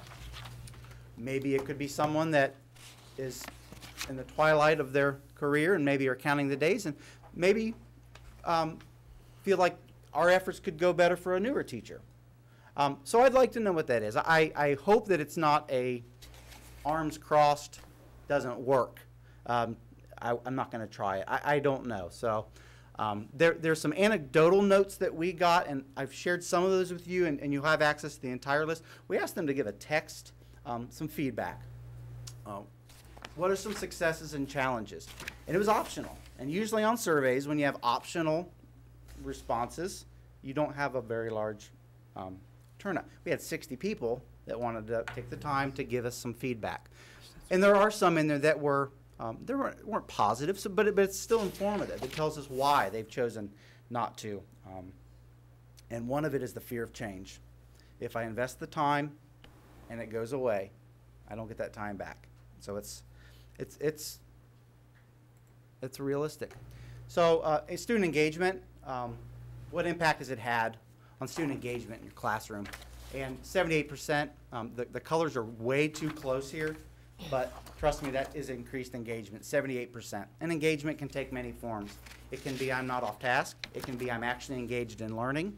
It can be I'm listening. It can be I'm not watching when the gentleman in the police uniform comes in. Engagement means I'm on task with what I'm supposed to be doing. And just judging by the pictures, those were not staged pictures. Those were real pictures. And the thing that stands out at me as an educator is the smiles. People smiling while they're learning. Not just the kids either, but the teachers. And that paints a great picture of engagement. 21%, there was no change in the level of engagement. So maybe they were already really engaged before. Rather, there's only one iPad cart to share with 15 classrooms. And so getting it 1 or 2 times a month, you're not really going to see that change in engagement when you're fighting over getting that cart. So that's a great point. And I'm interested how someone's less engaged. That would be an interesting one to find out as well. So I'm not going to read through these. We're adults. We don't need to be read to. But I've included these in the packet as well. I will highlight a few that were just very refreshing and gives credence to what we're doing and talks about some of the important topics that are now part of the dialogue. The second one, we use Twitter, Canvas, Google Docs, so collaboration and management. We use technology every day. That first bullet point, we would love to implement tech daily, but with few resources, it's very difficult to put that in the students' hands. Challenges at the bottom, funding to add additional grade levels. So the teacher, they know. Building leadership, they know. Funding is a critical part of this. We want to make sure that we're maximizing the investment. And then references to My Big Campus. It's an amazing tool. My students and I really enjoy using it. It encourages participation. You could replace My Big Campus with Canvas or Blackboard or Schoology. These are some other learning management systems. It's not the product, it's the process. So we hope to use this momentum as we move forward. Just examples of what they're using it for. And you know, we always talk to kids that we say we talk to very important people all the time about how beneficial these iPads are, how beneficial the laptops are. I said, but what do you think the number one question we get is? Are they being used and how are they being used? Because that's the prudent question, responsible question to ask. What's wonderful is now we can really have those questions answered, the types of things that they're doing and how it's spreading throughout the buildings and throughout the district. That question is blatantly obvious what it's being used for now. And Aaron had the chance to see it, so if anyone else would like the chance to see it, contact Kevin Ryan. We can be more than happy to bring you into a classroom so you can see the type of learning that's occurring. And funding. It's real fun. Gonna put the fun in funding. Fun and funding, Thank that's you right. so much for your So, Mr. Stevens, when Mrs. Huffman was up here, mentioned some favorite teachers and so forth, and she kind of got teary-eyed on that. Well, I feel the same way up here because I've been here for 7 years, and we've transitioned from different ways that we use technology, where it was kind of just in the business area, maybe in a teacher's area. But if you notice, they didn't really talk about technology. They talked about what's called e-learning. We phased that in a few years ago when we talked about that digital conversion process in our classrooms. And we've challenged each other at our meetings. We meet every week on e-learning and so forth. We've challenged to get rid of that e part. We really don't need e-learning. It's just learning. And that tool should become invisible. And I think we're getting there. I think it's a part where those teachers are comfortable with things. We have laptops here that you guys use on a weekly basis, bi-weekly. Mrs. McDermott's using a device over there, so we become more comfortable with it, and our students are getting that point as well. But we want to get rid of that E part. We just want to say learning, and I think we're getting there. And I should also say that a lot of these things have just not happened overnight. 5 years ago, this month or last month, was when the iPad was introduced as a tool for, or a device for entertainment, basically. It was a grown-up tool from an iPod. So we introduced it. We kind of went out, you have these outliers that kind of experiment for you. We went over, we talked to Jeremy Hill at the high school and said, if we get you a set of these things called iPads, will you use them? And you can show us what teachers can do with them, what students can do with them. And right away, one of his two things he noticed about them, this was even 5 years ago before apps were even built for education, was that the kids were engaged, and when they had a dual classroom with Mr. Priest, Scott Priest, and so the students stayed in that classroom, and he said what happens during that period change, the kids stayed in the classroom. They didn't go out and mingle with their friends, they stayed on the iPad. So that was another way that he could take advantage of time management and so forth. So we've seen this transition, we have those outliers, and then when you have that need, then you have to look for the way to fund things. I put a slide up here that takes us back a little bit of history, 2006 through 2015. On the left-hand side, our CPF dollars in technology were about 1.4 at that time. Okay, so things have changed about the 2009 period. We went from about 1.4 down to 700,000 devoted to technology, and since then, circuit breaker hit a few years ago, and so the 2014 one went down just a hair. We're down to about the $650,000 annual budget on our technology, and maybe even $625 or whatever happens to our circuit breakers. So. I'm sorry? I'm just saying, I hope not. Oh, yes. We want that bar to go back up. But I want to give you a historical view of this. Okay, another piece of history. And some of you were on the board at the time. In 2009, we came to you what we call the 5 key technologies. We had an infrastructure. We had classroom equipment. We had systems that were aging and dying. And so we came to the board and in 2009 asked for some allocations from the rainy day fund. At that point, the board voted to allocate $1.36 million to the technology department to upgrade specific things in the district that needed upgraded. Below there, we have a sustainability forecast that we put together for the use of these dollars. Most of that initial investment was used that first year. As you can see, $848,000 of it was spent on new student PCs. If you remember, we had some breakout sessions, and one of the complaints was that the teachers' computers could not be used. Well, what was happening was that we use those teacher computers for 7, 8, 9 years, and then they would end up in the students' hands.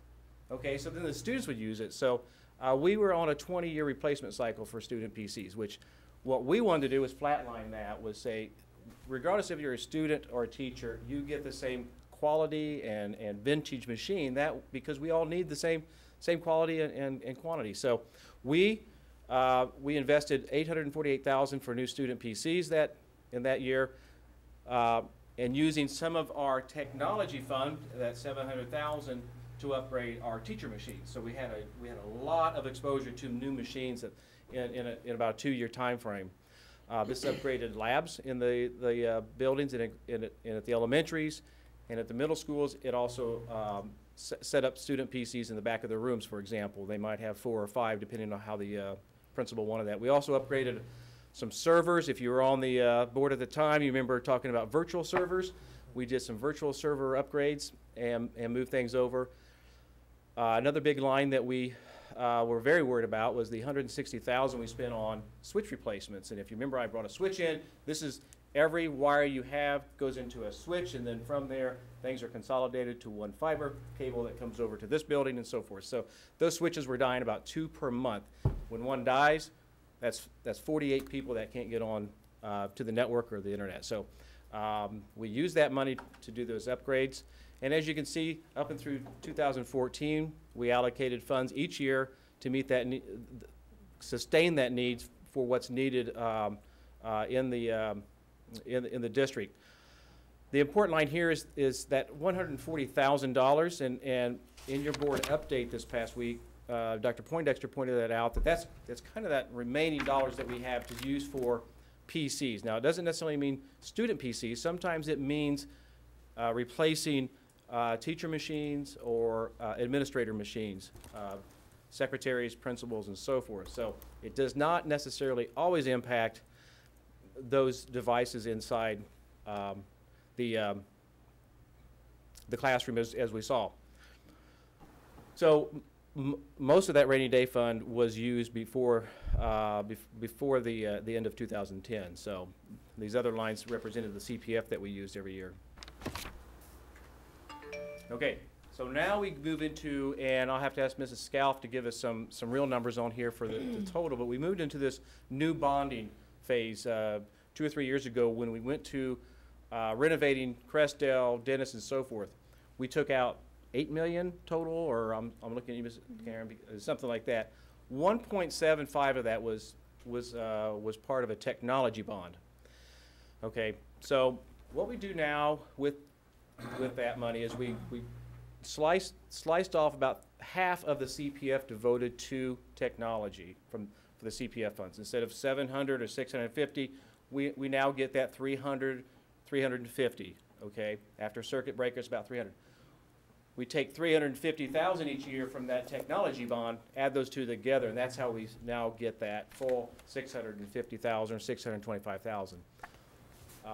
One clarification that we make a lot is that this is not in addition to that original 650 that was allocated each year from the CPF. This lets us use 300,000 or so from CPF in other areas, facilities and so forth, so it makes us a little more flexible there.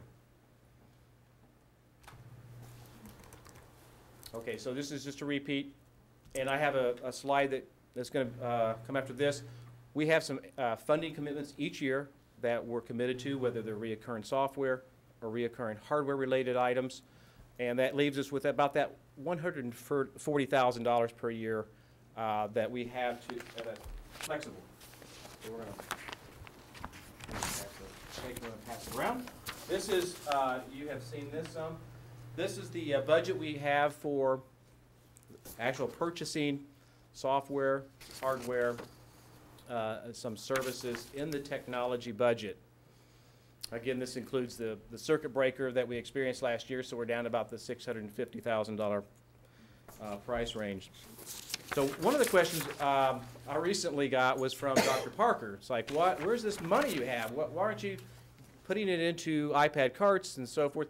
Now we've purchased some out of technology, but we wanted to show that there's commitments we have, there's the decisions that have been made that we're committed to for some of that money.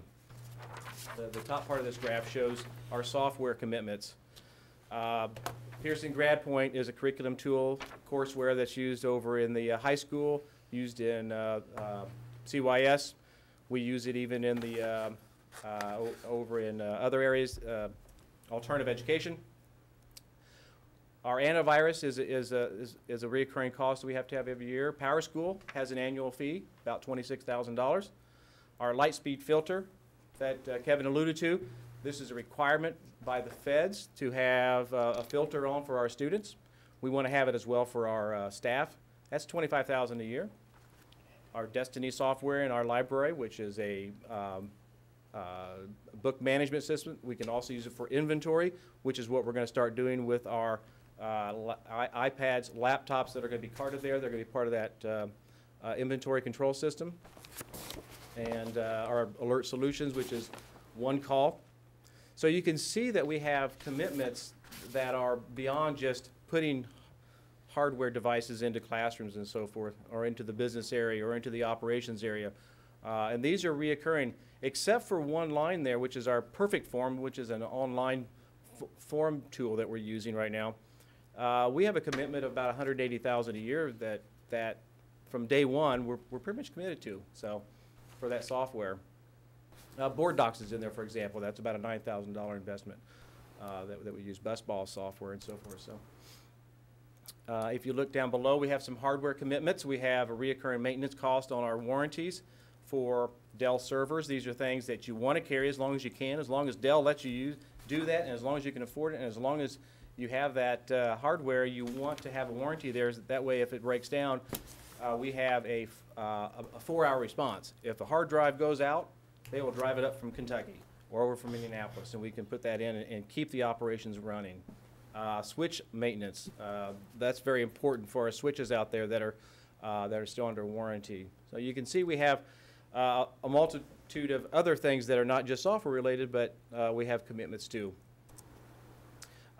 Towards the bottom of that, the last 5, 6 rows, we have things like server memory upgrades. These are things. This is a one-time cost we did at the beginning of this year. As we go into this summer, we're going to be upgrading Power School, and part of that need is a memory upgrade, and other needs that we have for our virtual servers. So these are not just one stick of memory. You have to go 128 gigabytes and so forth. There's a ton of memory put in there, but it's the needs we have for our district.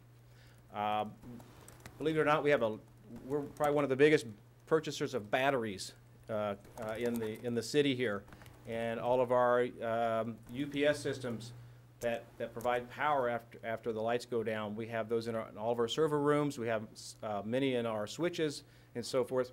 So these are things, as those batteries die, we have to replace them as well. Some are car battery size, some are smaller, but we do have a large investment with that. So every 2-3 years, we're going to be seeing a wireless infrastructure upgrade of some kind. We're getting to the point where the average number of devices that people have is 5. These devices are mostly wireless. During a given day, we have over 700 guests on our public Wi-Fi area. Okay, kids, students now, maybe even some adults, they buy a smartphone. They don't activate it with their Verizon account or whatever. It's kind of a dead tool until they get into a Wi-Fi area, and then they get on that for free data.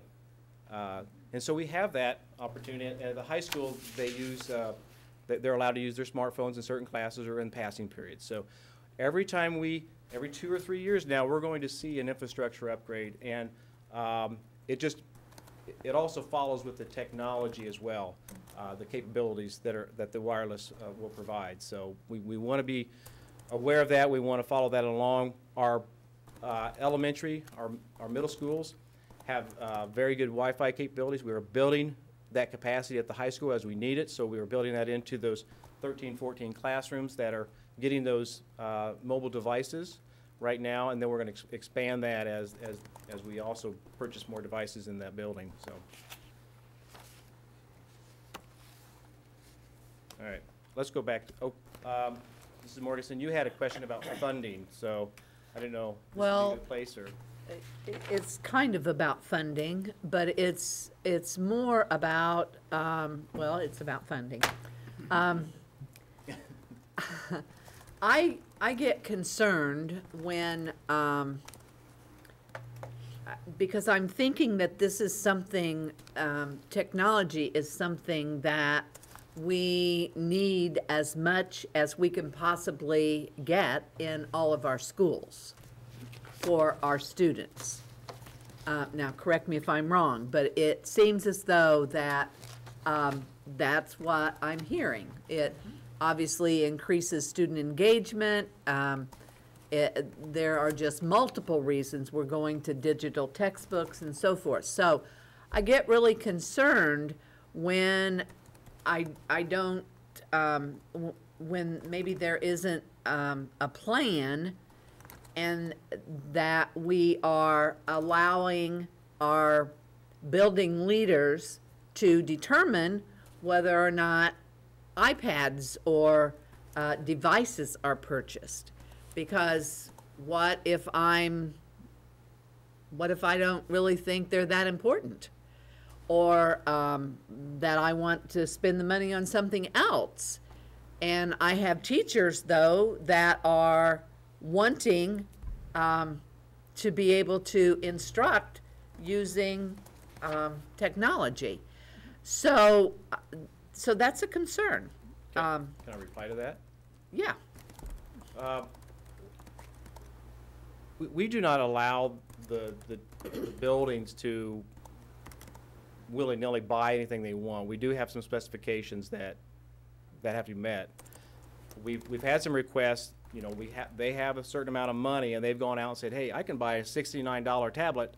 Why can't I get that instead of a $479 iPad? Well, we have some specifications, and mainly it's because these do not meet the needs of the curriculum or the assessment pieces that we have. So we do have some specifications there. We also know that in those lower grades, you know, your primary up to maybe the 5th, 6th grade, a laptop is probably not the best thing for them.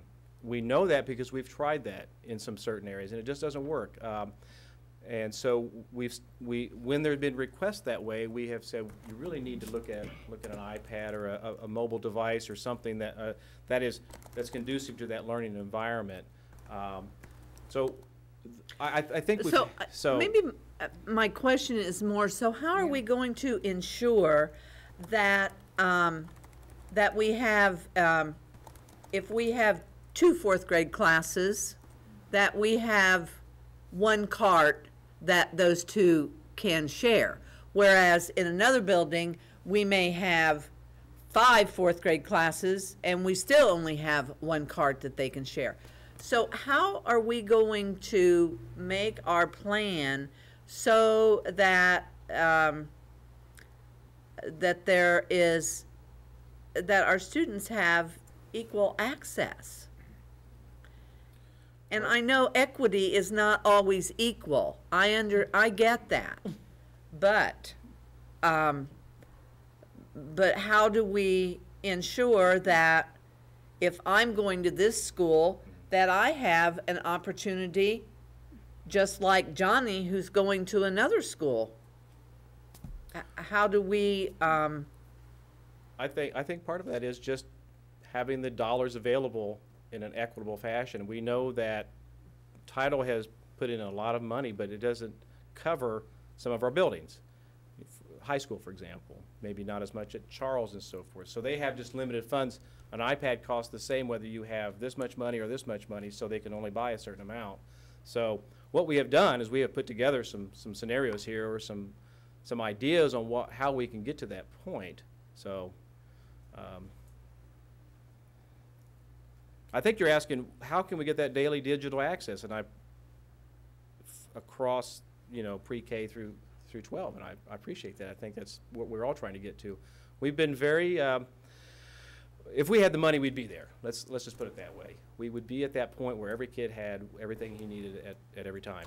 But we don't have that kind of funding. We don't have those opportunities. So we've phased things in, and we've been very targeted with how we put those devices in there. And I think also it goes back to what buildings or what teachers, what administrators are ready for that device or set of devices. We don't want these things pushed in there and sit around for 3 months. We want them used as soon as they go in. So part of having that kind of scout, we have the integration specialist with Jim Agoski. We have the e-learning specialist now, where they can see where those teachers now are saying, and they're kind of pulling that carts, and they're trying to pull that need in. And so we know that now that we've built that capacity over the last couple of years, that now they're ready for that. If we would have put those in 3 years ago, they may not have been ready for them.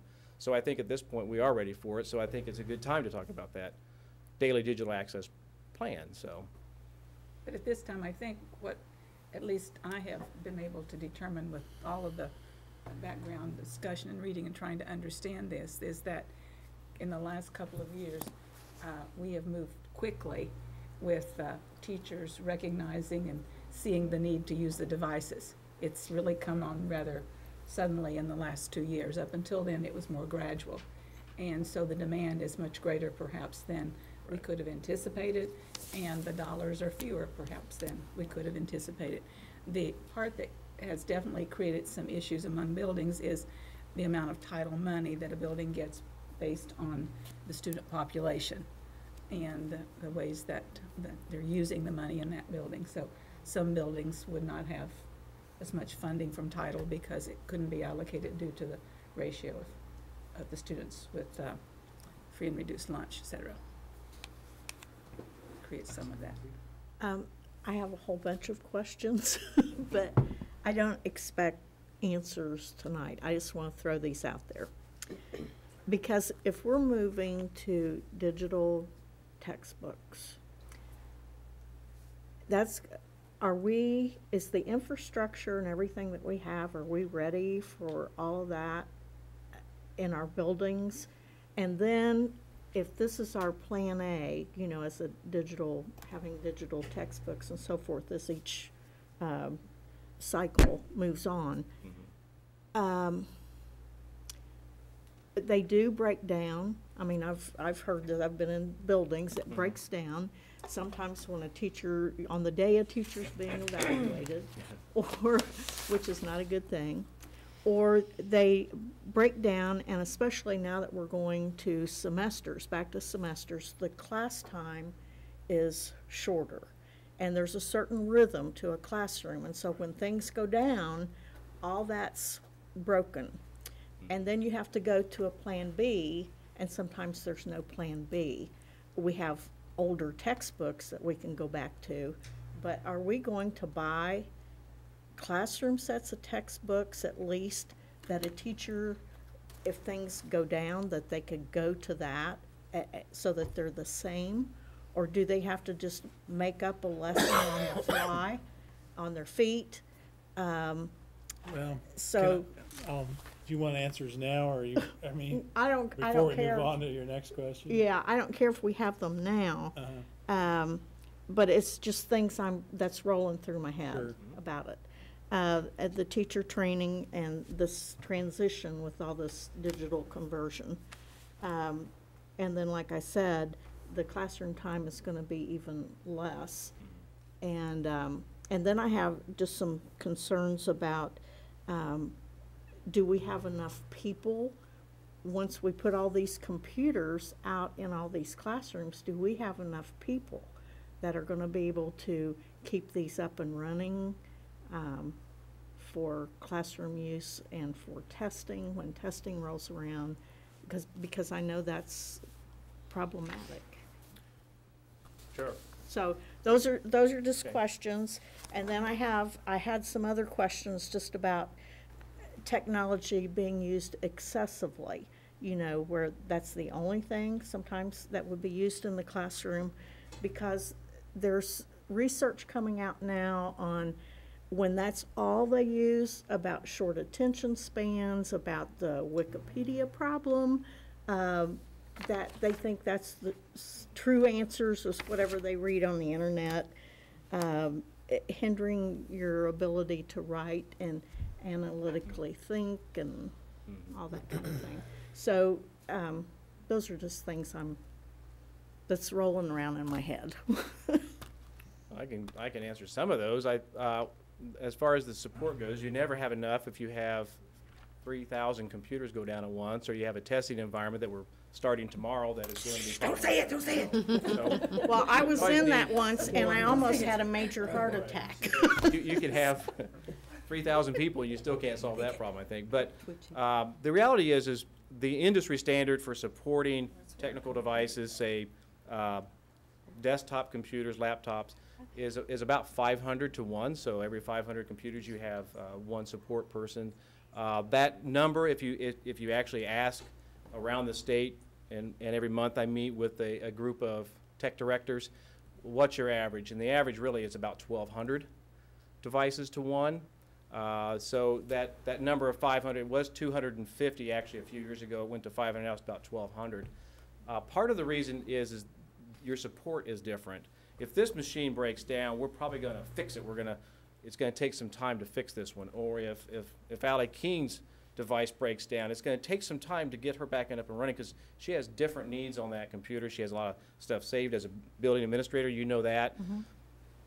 If that device fails and that's a student computer and everything is stored in the cloud, fixing that is a lot different. You either swap it out and you say just use this and get your content, or you can quickly image it. And you probably remember those terms we use, image. You just erase everything on there and you put a new one, and in a matter of 45 minutes or something, you got a new device ready to go. So the scenarios are different for support, but we're also supporting other things. Mhm. We saw smart boards in the buildings. We saw other things that are not just devices that our technicians support. So when you hit maybe that 1,200 device range additional, you probably want to look at different support scenarios. So. Well, and when we're talking about funding and you look at all this and what we're going to have to do down the road just to keep up, it's, where are we going to get all this money?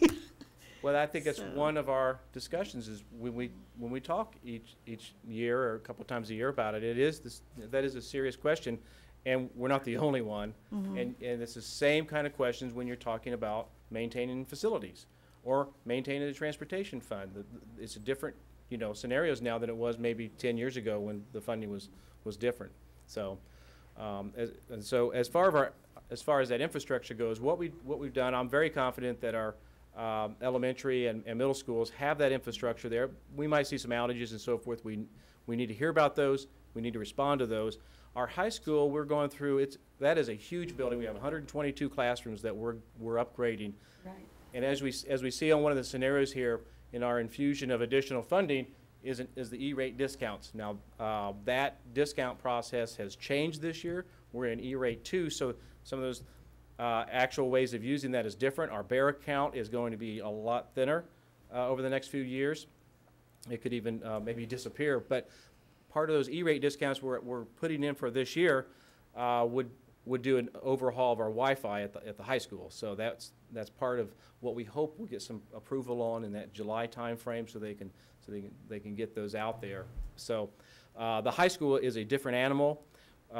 When you're talking about different mobile devices and the strategies for Wi-Fi, you have coverage where you just want to make sure people can get on there, and then you have really concentrated capacity where you get 25, 30 devices, or maybe in those cases, maybe 50 devices if every kid has some kind of mobile smartphone or something they're carrying with them. So it is a different animal when you're talking about that Wi-Fi. So, but part of our guinea pigging, part of putting out those devices in the language arts area, we're working with Mr. Smith over there, and we're saying you're going to help us build this capacity over here. It might be rough that first couple of days, but we're going to get to the point where your class is on there and these other 13 carts are out there, and they're doing what they need to do. So it is a process.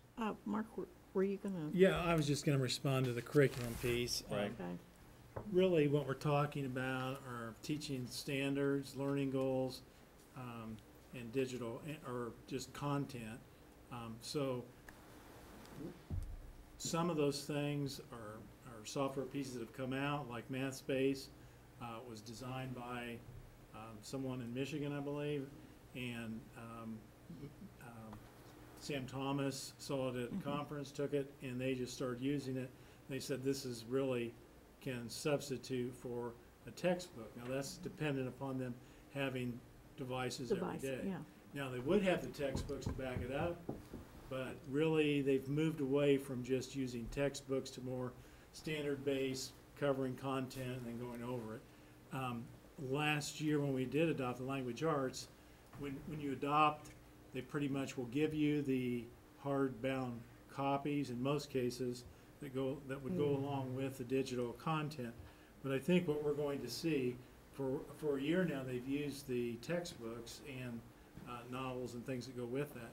And I believe we're going to see them with much more engagement and students being able to do so many more different things, and the writing component just really expands what they're able to do and how it relates to the content. So I think once they make that migration, the textbooks will be collecting dust.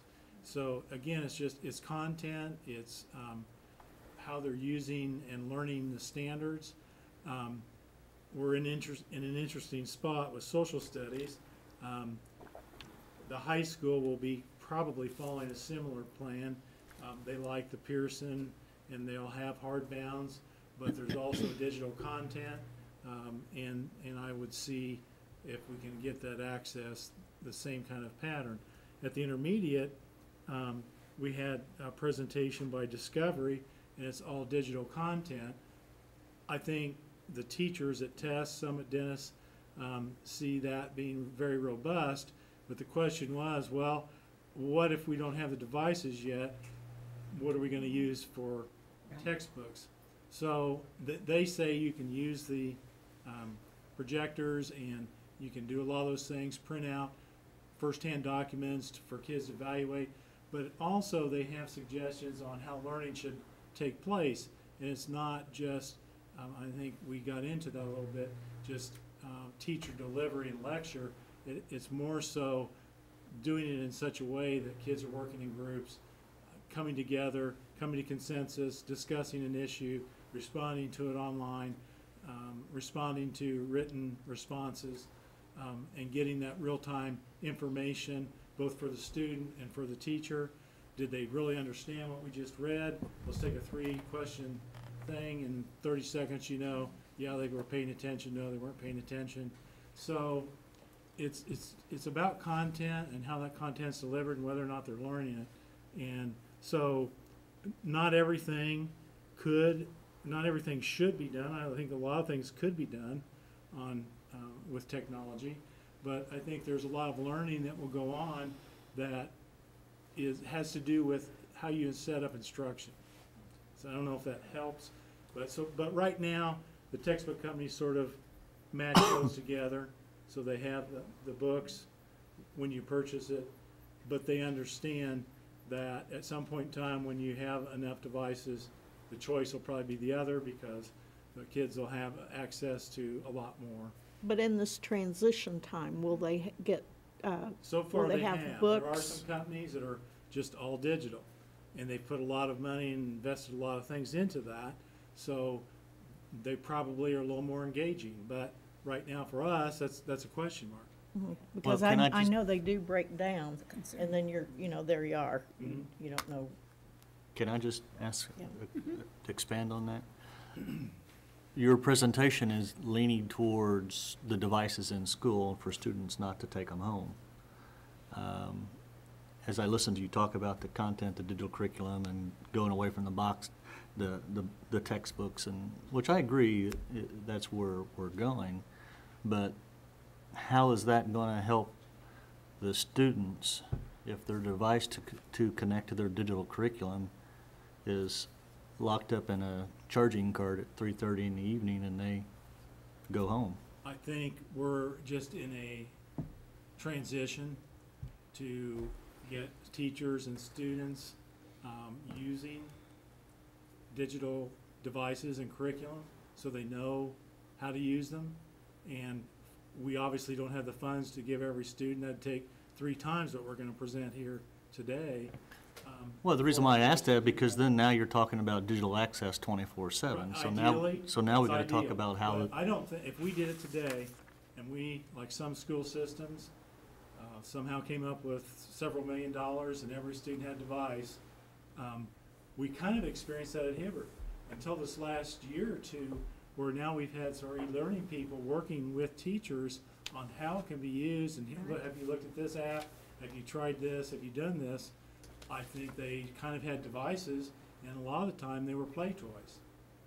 But so I think going deliberately has been good for our school system, and I think continuing in that pattern until maybe a few years from now, but that's somewhat dependent upon how much we can have more access in the classroom.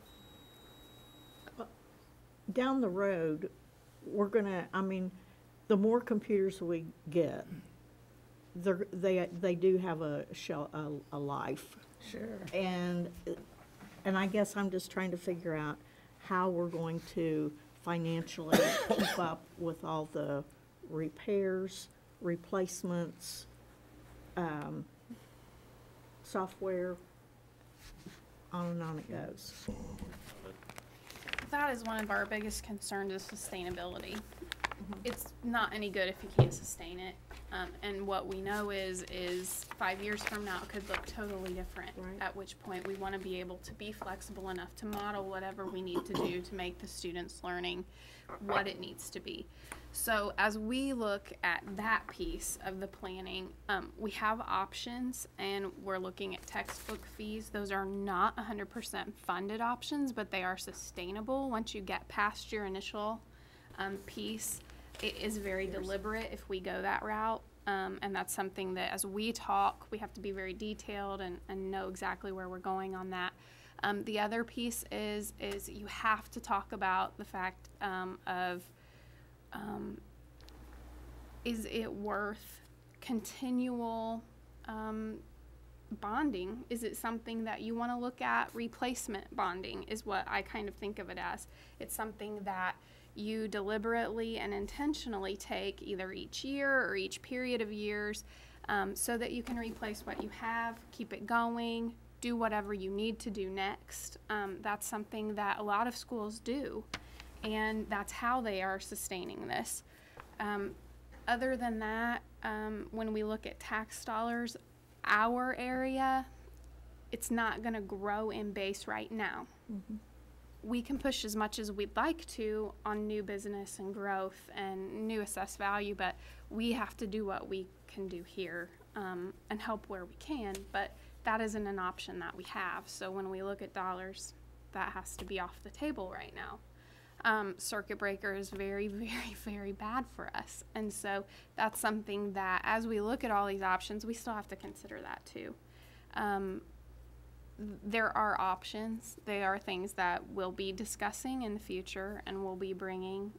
We know how much a penny on the tax rate is, so that's something that we can look at.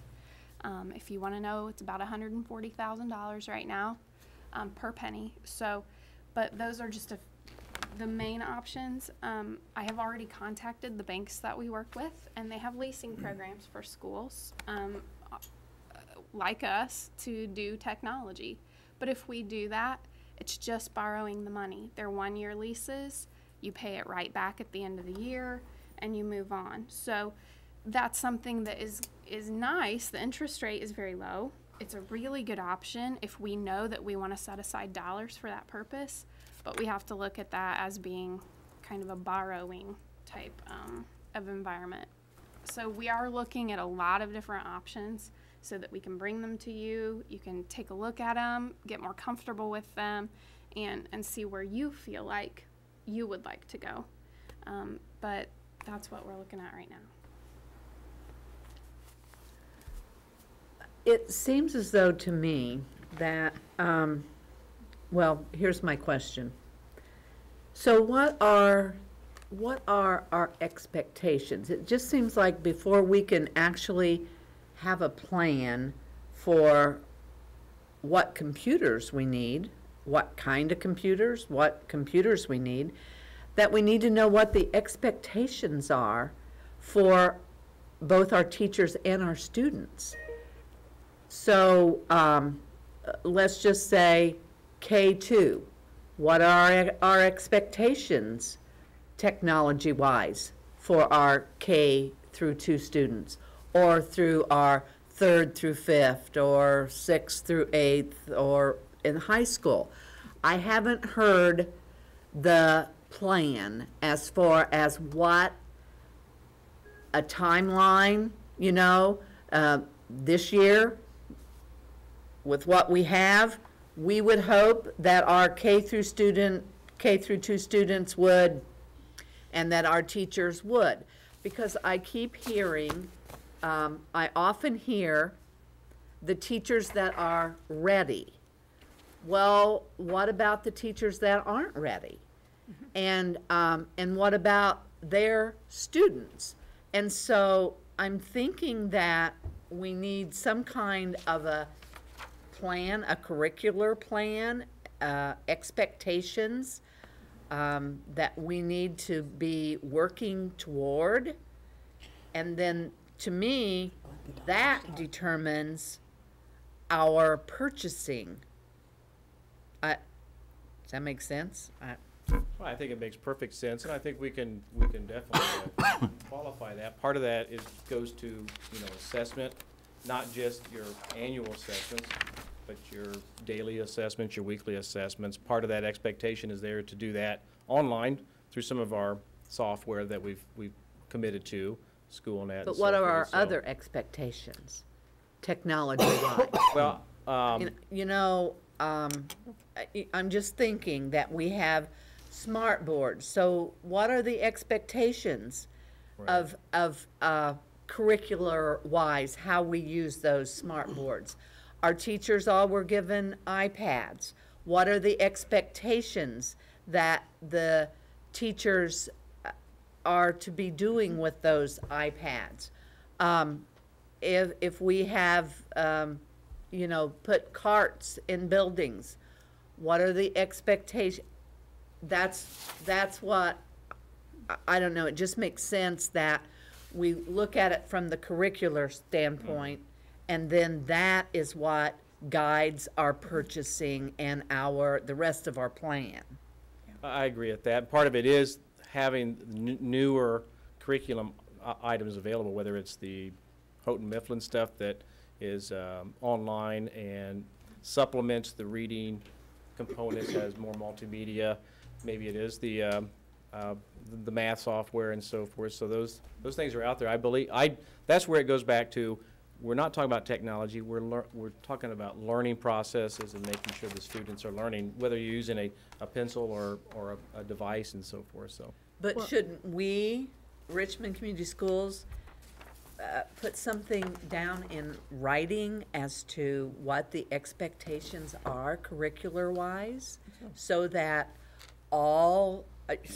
teachers, parents, students, everybody knows what those expectations are, or at least what our goals are that we're trying to attain. And it may be on obviously we can't do it all at once, but we could at least, have kind of a timeline of what we're trying to, the goals we're trying to reach. I think one of the things that at least as we were talking about how to get ready for tonight, and I would take some responsibility in our planning for tonight, as we talked about it, we said if we don't have dollars, it's not a plan. We have to put dollars with what we have, because we can't make purchases without dollars. So we were trying to realistically look at the dollars that we have available at the present time and what we could possibly do. And we can't begin to do many of those things. Now, I think what's happened, and it's becoming very helpful here, is just the research that was done in preparation for tonight to start to look at the buildings we have from our elementary principals, what their needs would be if there were just money available. I could pull it up on my computer and show you what they said. If we had this money available, these are things we would need. Is this the chart right here? Mm-hmm. Yeah. If this is what we would like to use, and we think we could use this in our buildings to assist in instruction, if we had the option, if we had dollars available to purchase it. So we've asked some of those questions. I guess the question that you're asking specifically as an educator, because as an educator you know a lot, is how do we salt the oats, so to speak? How do we get technology in and show what it can be done, what we can do with it in order to help others desire that technology and want to use it so that all students will have access. I think that's at least part of the question as I was hearing it. I think the survey suggested that there is quite the demand for it. But again, not as a toy, Well, but as a yeah, tool. I'm saying, Exactly. I you know, understand what you're saying, Yeah. but there's also, at least at this point, the expectation that they're used for meaningful learning and Yes. that we're learning content and standards. Yeah. And that has been our focus.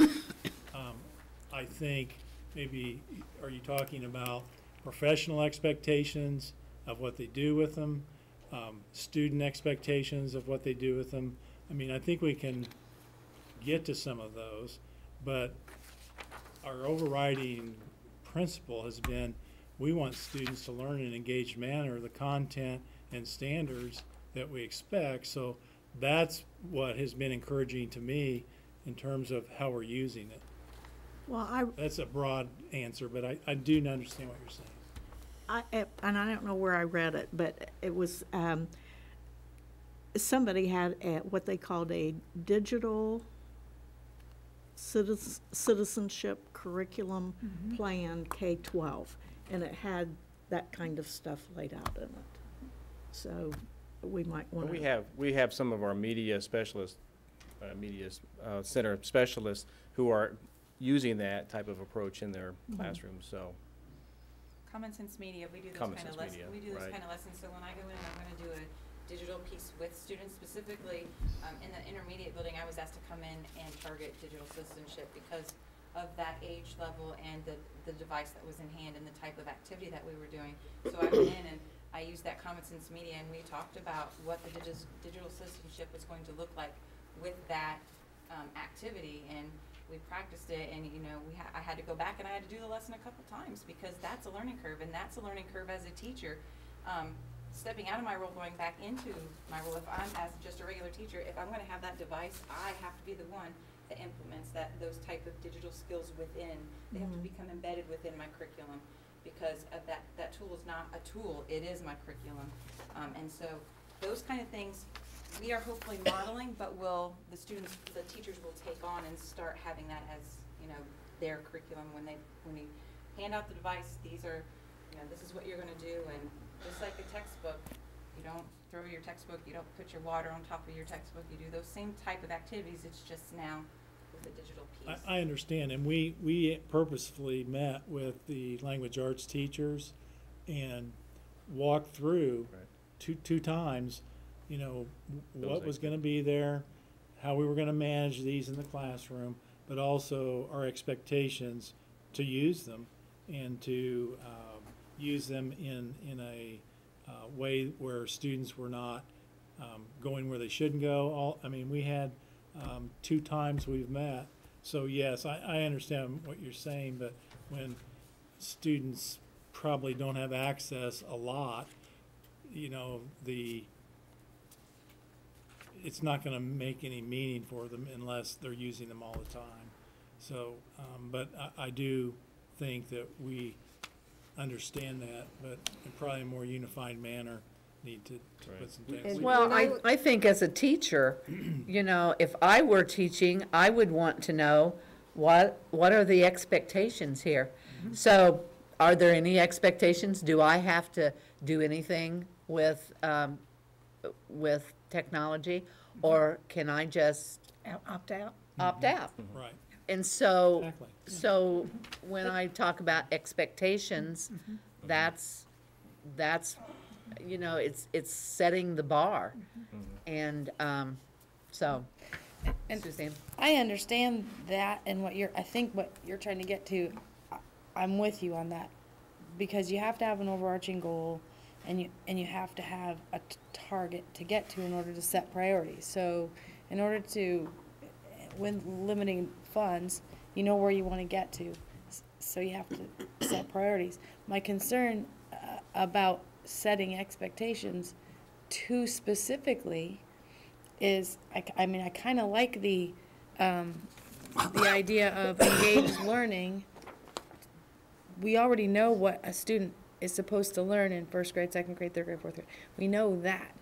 So I kind of like that goal, but the issue becomes if you are too specific with teachers, well, in unit 1, we want you to do this with the computer. You can't do that. No. So you have to provide the tools and make sure they know how to use them, and then I think you kind of have to let them decide, right? I mean, you have to say, we expect you to use it, and here's a bunch of ways you can, and we want you to know how to use it. But I don't think we want to get to the point where we're, prescribing it too much. But at the same time, if you don't have a plan with priorities on it, as far as we want to all access digital, I can't remember what the phrase is. Daily digital access versus one-to-one. Right. To me, that sounds like, okay, the priority obviously is to make sure there's enough devices so that when teachers want to use them in their classroom, they can. But then it seems like maybe the other part of that is making sure that, and I know we're not really at bring your own, but at the same time, does that mean maybe we need to concentrate on making sure that that stuff is available so that they can get to it, so that if they're in the lab, that it almost sounds like infrastructure might be a higher priority. Well, there's some questions here, I think, that we have to actually get down to the principal level. The principal is the leader in the building, and the principals are observing how teachers are teaching. And they are obviously seeing areas when teachers are ready. They're seeing areas probably where, with some assistance, and I'm sure our coaches have done this, been there to nudge teachers a bit. They were ready, but they were reticent. And I think at least when you look now at what the elementary teachers are asking for, elementary principals, they are saying that we see additional opportunities here where teachers are ready, and if we could have them there, that they would be using them to deliver the curriculum more effectively, perhaps. I think we have enough. We could verify that with at least what the principals have said to us. Okay. But I think from the standpoint of how do we monitor and how do we ensure that teachers are not just opting out and not doing that, that has to be, I believe, the building leadership that's your that takes the responsibility of that part of it. I think there's evolutionary spikes too. Maybe 8-10 years ago, the expectation was you're going to send email. We're going to communicate a lot by email with your building principal, with your peers. You're going to learn word processing. You're going to do your grades online. These were the expectations that really the building administrator kind of had those expectations. The district had it as well. We then had another place where, because we didn't have devices in every room, and we still don't, but we have projectors, we have smart boards. There's an expectation that those are used for different kind of curriculum activities. Some of the Pearson product, and that's a direct, almost not order, but that's what is expected from that curriculum is to use those devices up there. So I think we're in that phase now where we can go to the next level. How are you going to use these as real curriculum tools? And we see it being done in a percentage of our classrooms, but it's also because they've had access to those devices for a longer period of time. We had Mrs. Phillips as one of our guinea pigs in second, third, fourth grade to use those devices. She had them every day, and so she had a different style that she could use than maybe the one down the hallway who didn't have any tools, or maybe shared it once every 2 or 3 weeks. So there's a different expectation for that person that has it every day, and then that teacher also wants to rise to that challenge. She wants to use it in a different way. You heard Clayton Smith. Hey, in 3 days it has changed the way I deliver my curriculum, the way I interact with my students. I'm no longer a lecturer. I am with that student. I'm a proctor.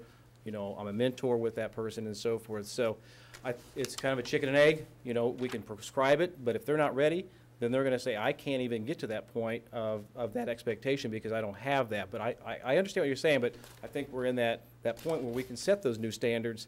But I think what it's the needed, board is really needing, tell me if I'm wrong, I think what we're needing though is, I love that it's driven more by curriculum than we just want a device in front of every kid. Right. Curriculum needs should be driving this. I totally agree with that. But what I think we need to see is, what are your priorities? And then, of course, dollars need to be assigned to them. And then, if there's a plan in place, then you can say, okay, here's the dollars that we have in the budget, and here's how we're going to use them. But here's the next high priority is this, is there any chance there's some grant dollars to help us with that? Or is there, or when we start talking about bond issues, is there, but if we don't see that plan, again, driven by curriculum, I like that. I think that's smarter. But there has to be some sort of order, and it's not going to be as clean as we'd like it, especially those of us that are linear thinkers on the board. But I think we need to see some sort of an idea of, okay, what do you see as your priorities? Where, and you're pointing us at the holes, and I appreciate that. But in what order do we wish to fulfill these needs, given a small pool of money today? And then, okay, how high of a priority is this? Do we need to go figure out leasing? How far? Well, I appreciate that, because we have those discussions as well, so. Also, to kind of piggyback on that, and I'll just give a specific example. Our third graders take, that's when they began to take the assessment online. Is that correct? Yes. Correct. Okay, so I'm in a building where perhaps my second graders have, and maybe my third graders, have really been exposed to the computers, and they know how to use them pretty well. But maybe somebody else is in a building where their second graders or third graders haven't gotten to use the computers hardly any at all.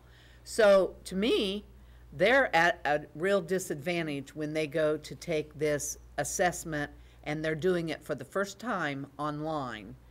So when I talk about a plan, I'm not talking about necessarily really specifics, but if we know that this is what we're going to be dealing with, then we need to ensure that those students, I don't care whether we decide they need 15 hours on the computer or whatever, but obviously they need practice using those computers.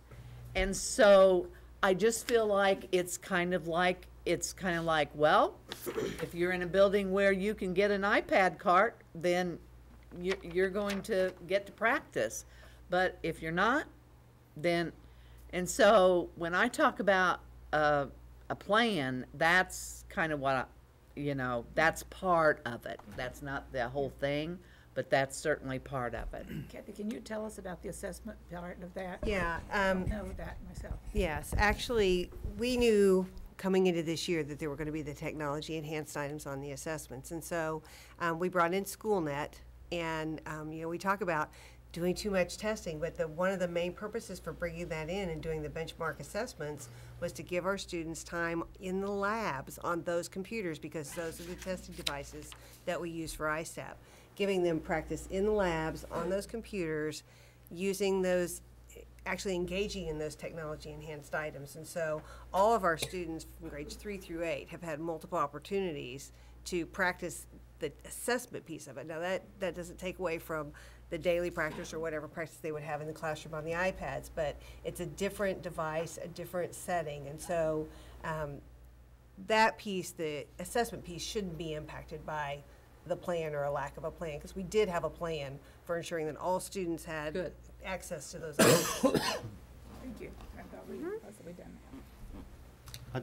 I'd like to go back to the funding question. I'd like to remind us of some things, and then I also have a question. By the mere fact that we did the severance and the retirement bond years ago, squeezed our capital projects. And, we went to our taxpayers and said, hey, we're going to eliminate a debt that we needed to. Smartest thing the board probably ever did, but part of that agreement was we're not going to raise the taxes as a result of that. Well, so as I take a look at the amount of money that we've lost in capital projects, and it probably had a direct correlation to the amount of funds back in 2006 when you showed the decrease in expense. We made a conscious decision at that point that we're going to forego these areas to eliminate our debt. So we've done that, or we're in the process of doing that, and then that comes off in 2019. So we will pick up money again in 2019 for our capital projects, which in my opinion should really be the main funder of this. So with that said, I'm a little hesitant about borrowing money because let's go back to past history. I believe in 2004, 2002, 2004, 2006, we did $2 million bonds for 5 years in a row, tech bonds, to get us It started in in, 1999. It was about a 10-year to get into buying process. computers and Right. all of that. It was an add-on. That was an add-on. It was an add-on. Right. Not built in, not sustained, not anything. So then in 2008, all of a sudden we've got 2,000 computers that we got to replace. So then we borrow more money, or use rainy day Well, money. use some rainy day to. And then go through dealing with every year for, I think, 5 years of leasing or buying or spending $350,000 is the number that's in my head. Yeah, for that total sustainability of the switches So, and the PCs. again, So, right. that We was an didn't borrow add-on. on that. No, that's just CPF, yeah. But again, was an add-on. No. Well, an add-on expense. I really didn't see anything that would sustain that. No, we just said from our 700,000 each Right. year, we're going to commit this much. That way, we'd be in better position than what maybe happened in that 10-year time frame. So Before, yeah. going to my point is when I see a proposal to spend $2 million to buy devices, again, I see this as an add-on. I guess my question is, if this is such a high priority, are you telling me that we can't repurpose funds to support this? Every other expense that we have in our system is equally as important or higher, that we can't repurchase the funds to start a technology plan to buy. I think absolutely you could do that, but other things will be lost. Well, I mean, it's a choice. But that's, and it's but a- that's not a discussion that we've had.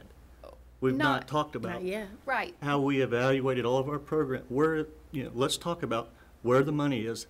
If this is so important, then this needs to be repurposed money in our plan every year, and we're not talking about how we're going to fund it or how we're going to bond it every year. And I think that's a conversation that we will have when the time is right, because it's an option. At this point, we're talking options. And one thing that I hesitate on the 2019 date is that our CPF has really been hurt for a long time. And we are going to have buildings that are going to need work. And we are going to take back about 1.1 a year, which doesn't go very far when you have 14 buildings, 16 buildings to maintain. Utilities continue to go up, and all of those things that go with this, and we need technology. All of it's there. So I am a little hesitant to say that we'll have to do it out of CPF when I know we are doing what we have to do in CPF and not what we need or maybe even want to do would be the key. So I completely agree with the thought that we can do it with what we've got if we make the choices. But I am really nervous to say that we can count on 2019 because at that point we're already looking 4 or 5 years ahead and we haven't purchased anything new. So that's just something as we look and give you options, it is a consideration that we'll go through. And we can go through program by program and look at dollars and say, do we want to commit to this? But it will be hard decisions that we have to make when we go to that. Our budget is 97% salaries and benefits. Yep. There is not a lot of fluff in our budget, and it's going to be really tough decisions if we decide that that's the route that we're going to take. So it's just something we'll definitely look at. You're But- talking about the general fund 97%, not the capital projects. Right, capital projects. Right. I mean, we have a $2.3 Well, million but that was the whole budget point why this I brought year. it up is because I wanted to remind everybody that we created that ourselves. We had that we knew it was going to be tight in capital Yeah. projects. Now, I'm not standing Was it here still the right advocating. decision? Yeah. Right. Yeah, I'm not saying that in 2019 that we're going to have all of those funds available. That's not what I'm saying. But what I'm saying is, I would rather see a plan with something that has this magnitude of importance, from what I'm hearing,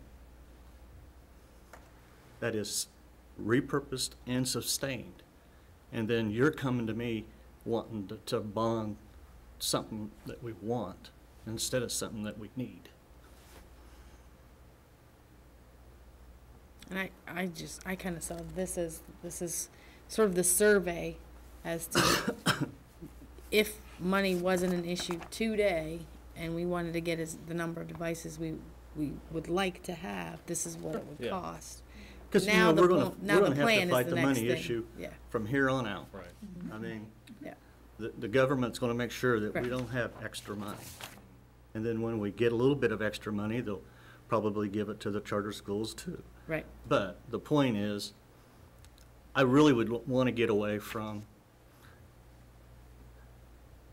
we need this, let's go borrow money.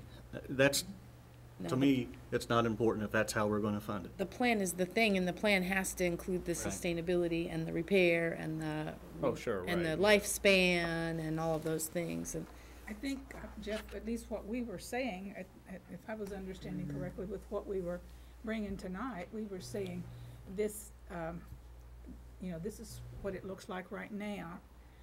This is what we have, but we're certainly not recommending at this point Right. that we go borrow money to do it at all. What we really are saying is that next year we'll have about $140,000 that we can use, and then add maybe some more as a result of a project at Hibbard we can add to that. That's what we're saying. So I don't think we were trying to come with a recommendation at all to go beyond. So as far as a long-range improvement plan, we didn't intend this to be. We were just trying tonight to say, this is what we're doing, this is what we're trying to do, this is where we are instructionally. And that's why we had, asked our instructional people to be here. This is where we are instructionally. Now, given where we are instructionally now and where we see people wanting to use the technology, they're wanting to use it for additional curriculum support, and it would cost additional dollars. And so it would be difficult probably, well, at least we're saying, for us to keep up with the demand, but we weren't really intending to come with any particular recommendation.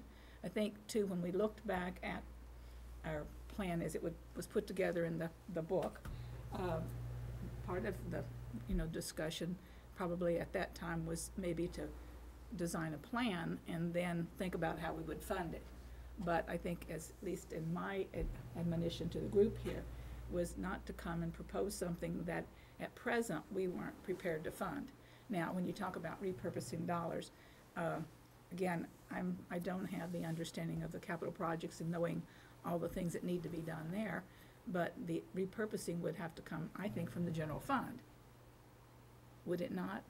So, I'm not saying we couldn't use, I don't know where else their dollars would be, but, there might be ways, and there are ways, if we're willing to, use some general fund dollars differently, that maybe there could be some added. But we would certainly need to use them differently than we've been using them in the past. And we're in the process also of doing that, looking at ways that we're using dollars, and maybe we'll need to use them differently in the past. So we're on that right now.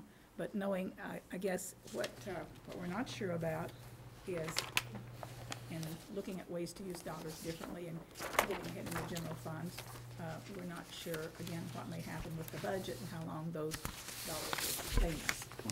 So for that reason, I guess I would be hesitant to talk about what we might do in technology with our general fund at the moment, anyway. We'll have a better handle next year probably than we do now on that part of it. Well, and I did want to say, I want to thank all of you again. I know you've done a tremendous amount of hard work and preparation for what you've done tonight. And you just have to understand that right now we're facing so many tough decisions on money that we're looking at every little angle of where can we save, what can we do, so that we can keep producing the kinds of kids that we saw at the podium tonight. And I know we all want that, but I do know that along with the decisions that we have to make, that you guys are having to work exceedingly hard, digging deep and finding information so that we Appreciate can that, make yeah. the decisions. You know, our schools are going to educate kids whether we have these things or not. We're going to educate whether we took $8 million out to renovate buildings, Crestdale, Dennis, and so forth. We're still going to educate them at a top notch. So I think it's just looking where that most of the impact you can make for a student is necessary. And so we wanted to put a scorecard together. We wanted to put out a prediction here, say this is what we have. We're not making a recommendation, Mr. Slifer. I'd love to say, hey, let's do something to get to that Let's point. write the So, check. just write the check. We know we're not at that point. We haven't discussed that much, but that gives you an idea of how we could Yes. impact every classroom to get that daily digital device out there for the students, for what we think is the best thing is for them to go forward and to prepare them as they go on, to their careers or college and so forth. So. Well, we've got teachers there that are still standing on their feet after a very long day answering tough questions, so thank you. Anything else? No? Thank you. Thank you. Thank you.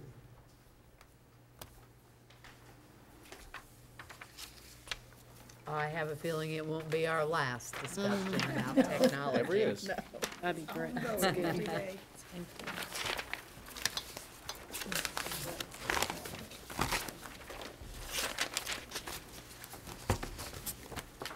Yes, well, it was a work session, so,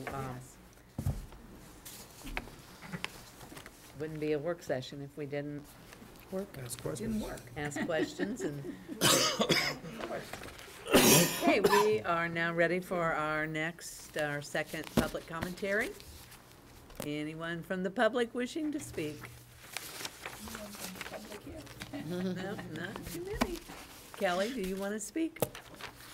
Always game, Okay, I suppose come forth. really the only comment that I would have is, I think that, well, first of all, to say thank you, because I know that whole team put together quite a presentation.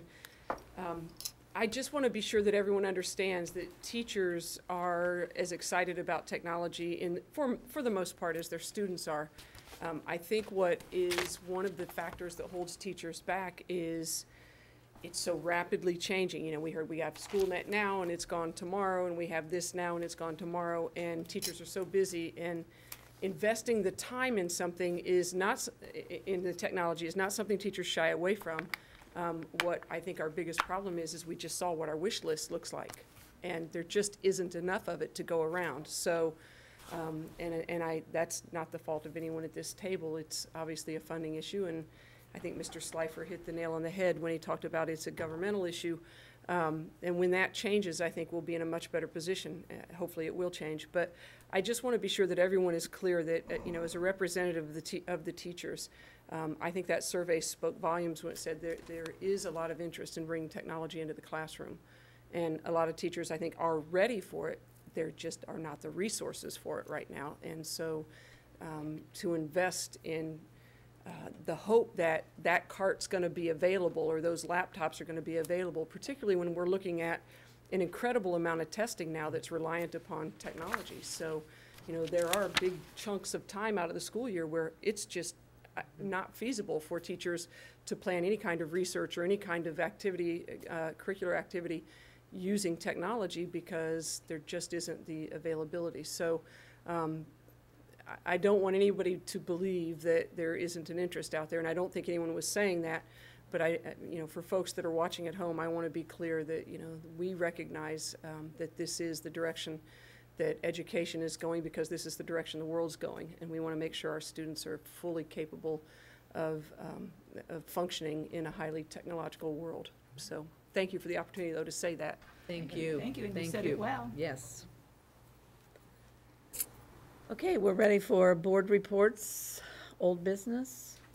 Anything? I have one Dixie? report. Just, I wanted everybody to know that the letters had, thank you letters had been sent out to the university team, also to the deans of the universities for helping provide the university search team, and then all the other letters that were connected to the superintendent search. They've all been done and out. Thank you very much for taking care of that. We appreciate it. Anything else? I will remind us that tomorrow morning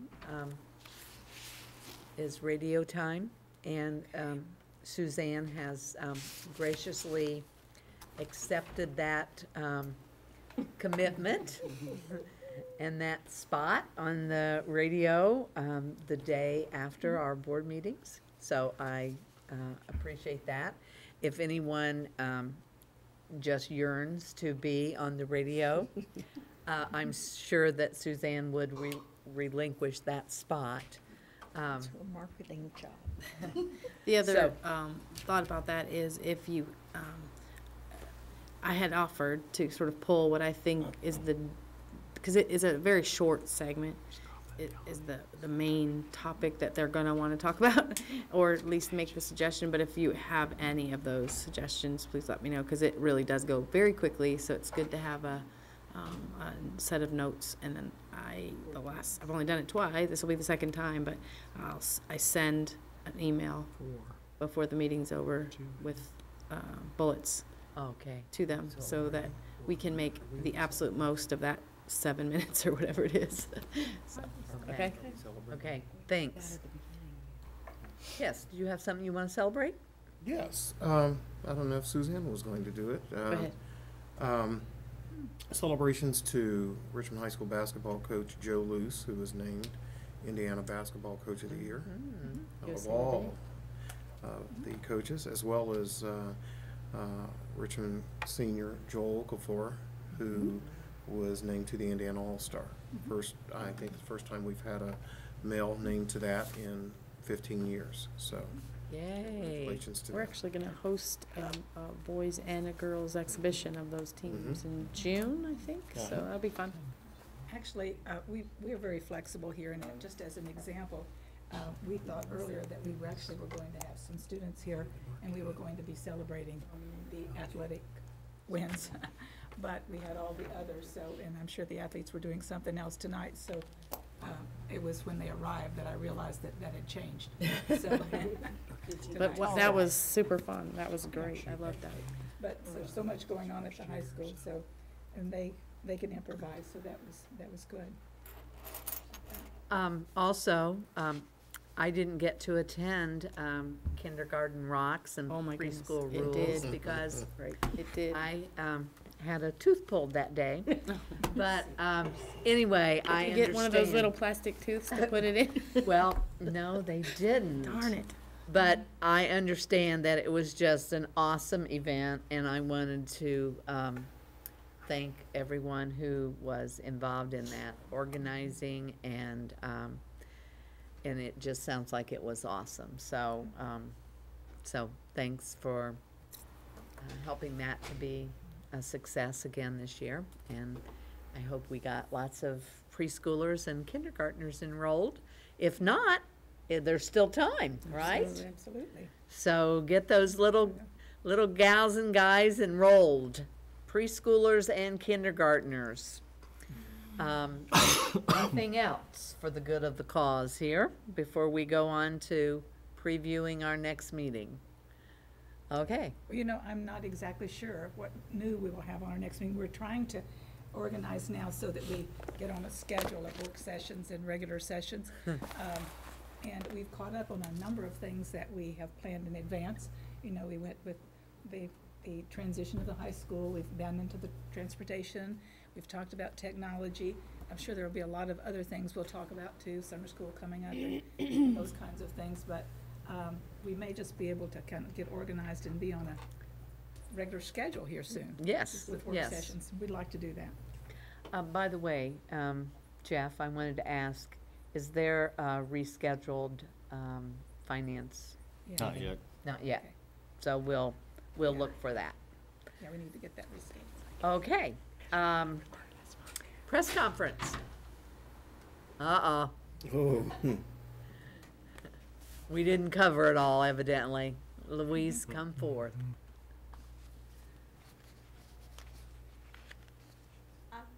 I just wanted to say how much I enjoyed going to the Cope Center this morning. I couldn't go to every project that the high school students were involved in, but they were, they were having fun, but I talked to people at Cope afterwards, and they said I don't think they actually have formal records, but they thought maybe it was the most volunteers they had ever had at a single time, and they were astonished at how much got done.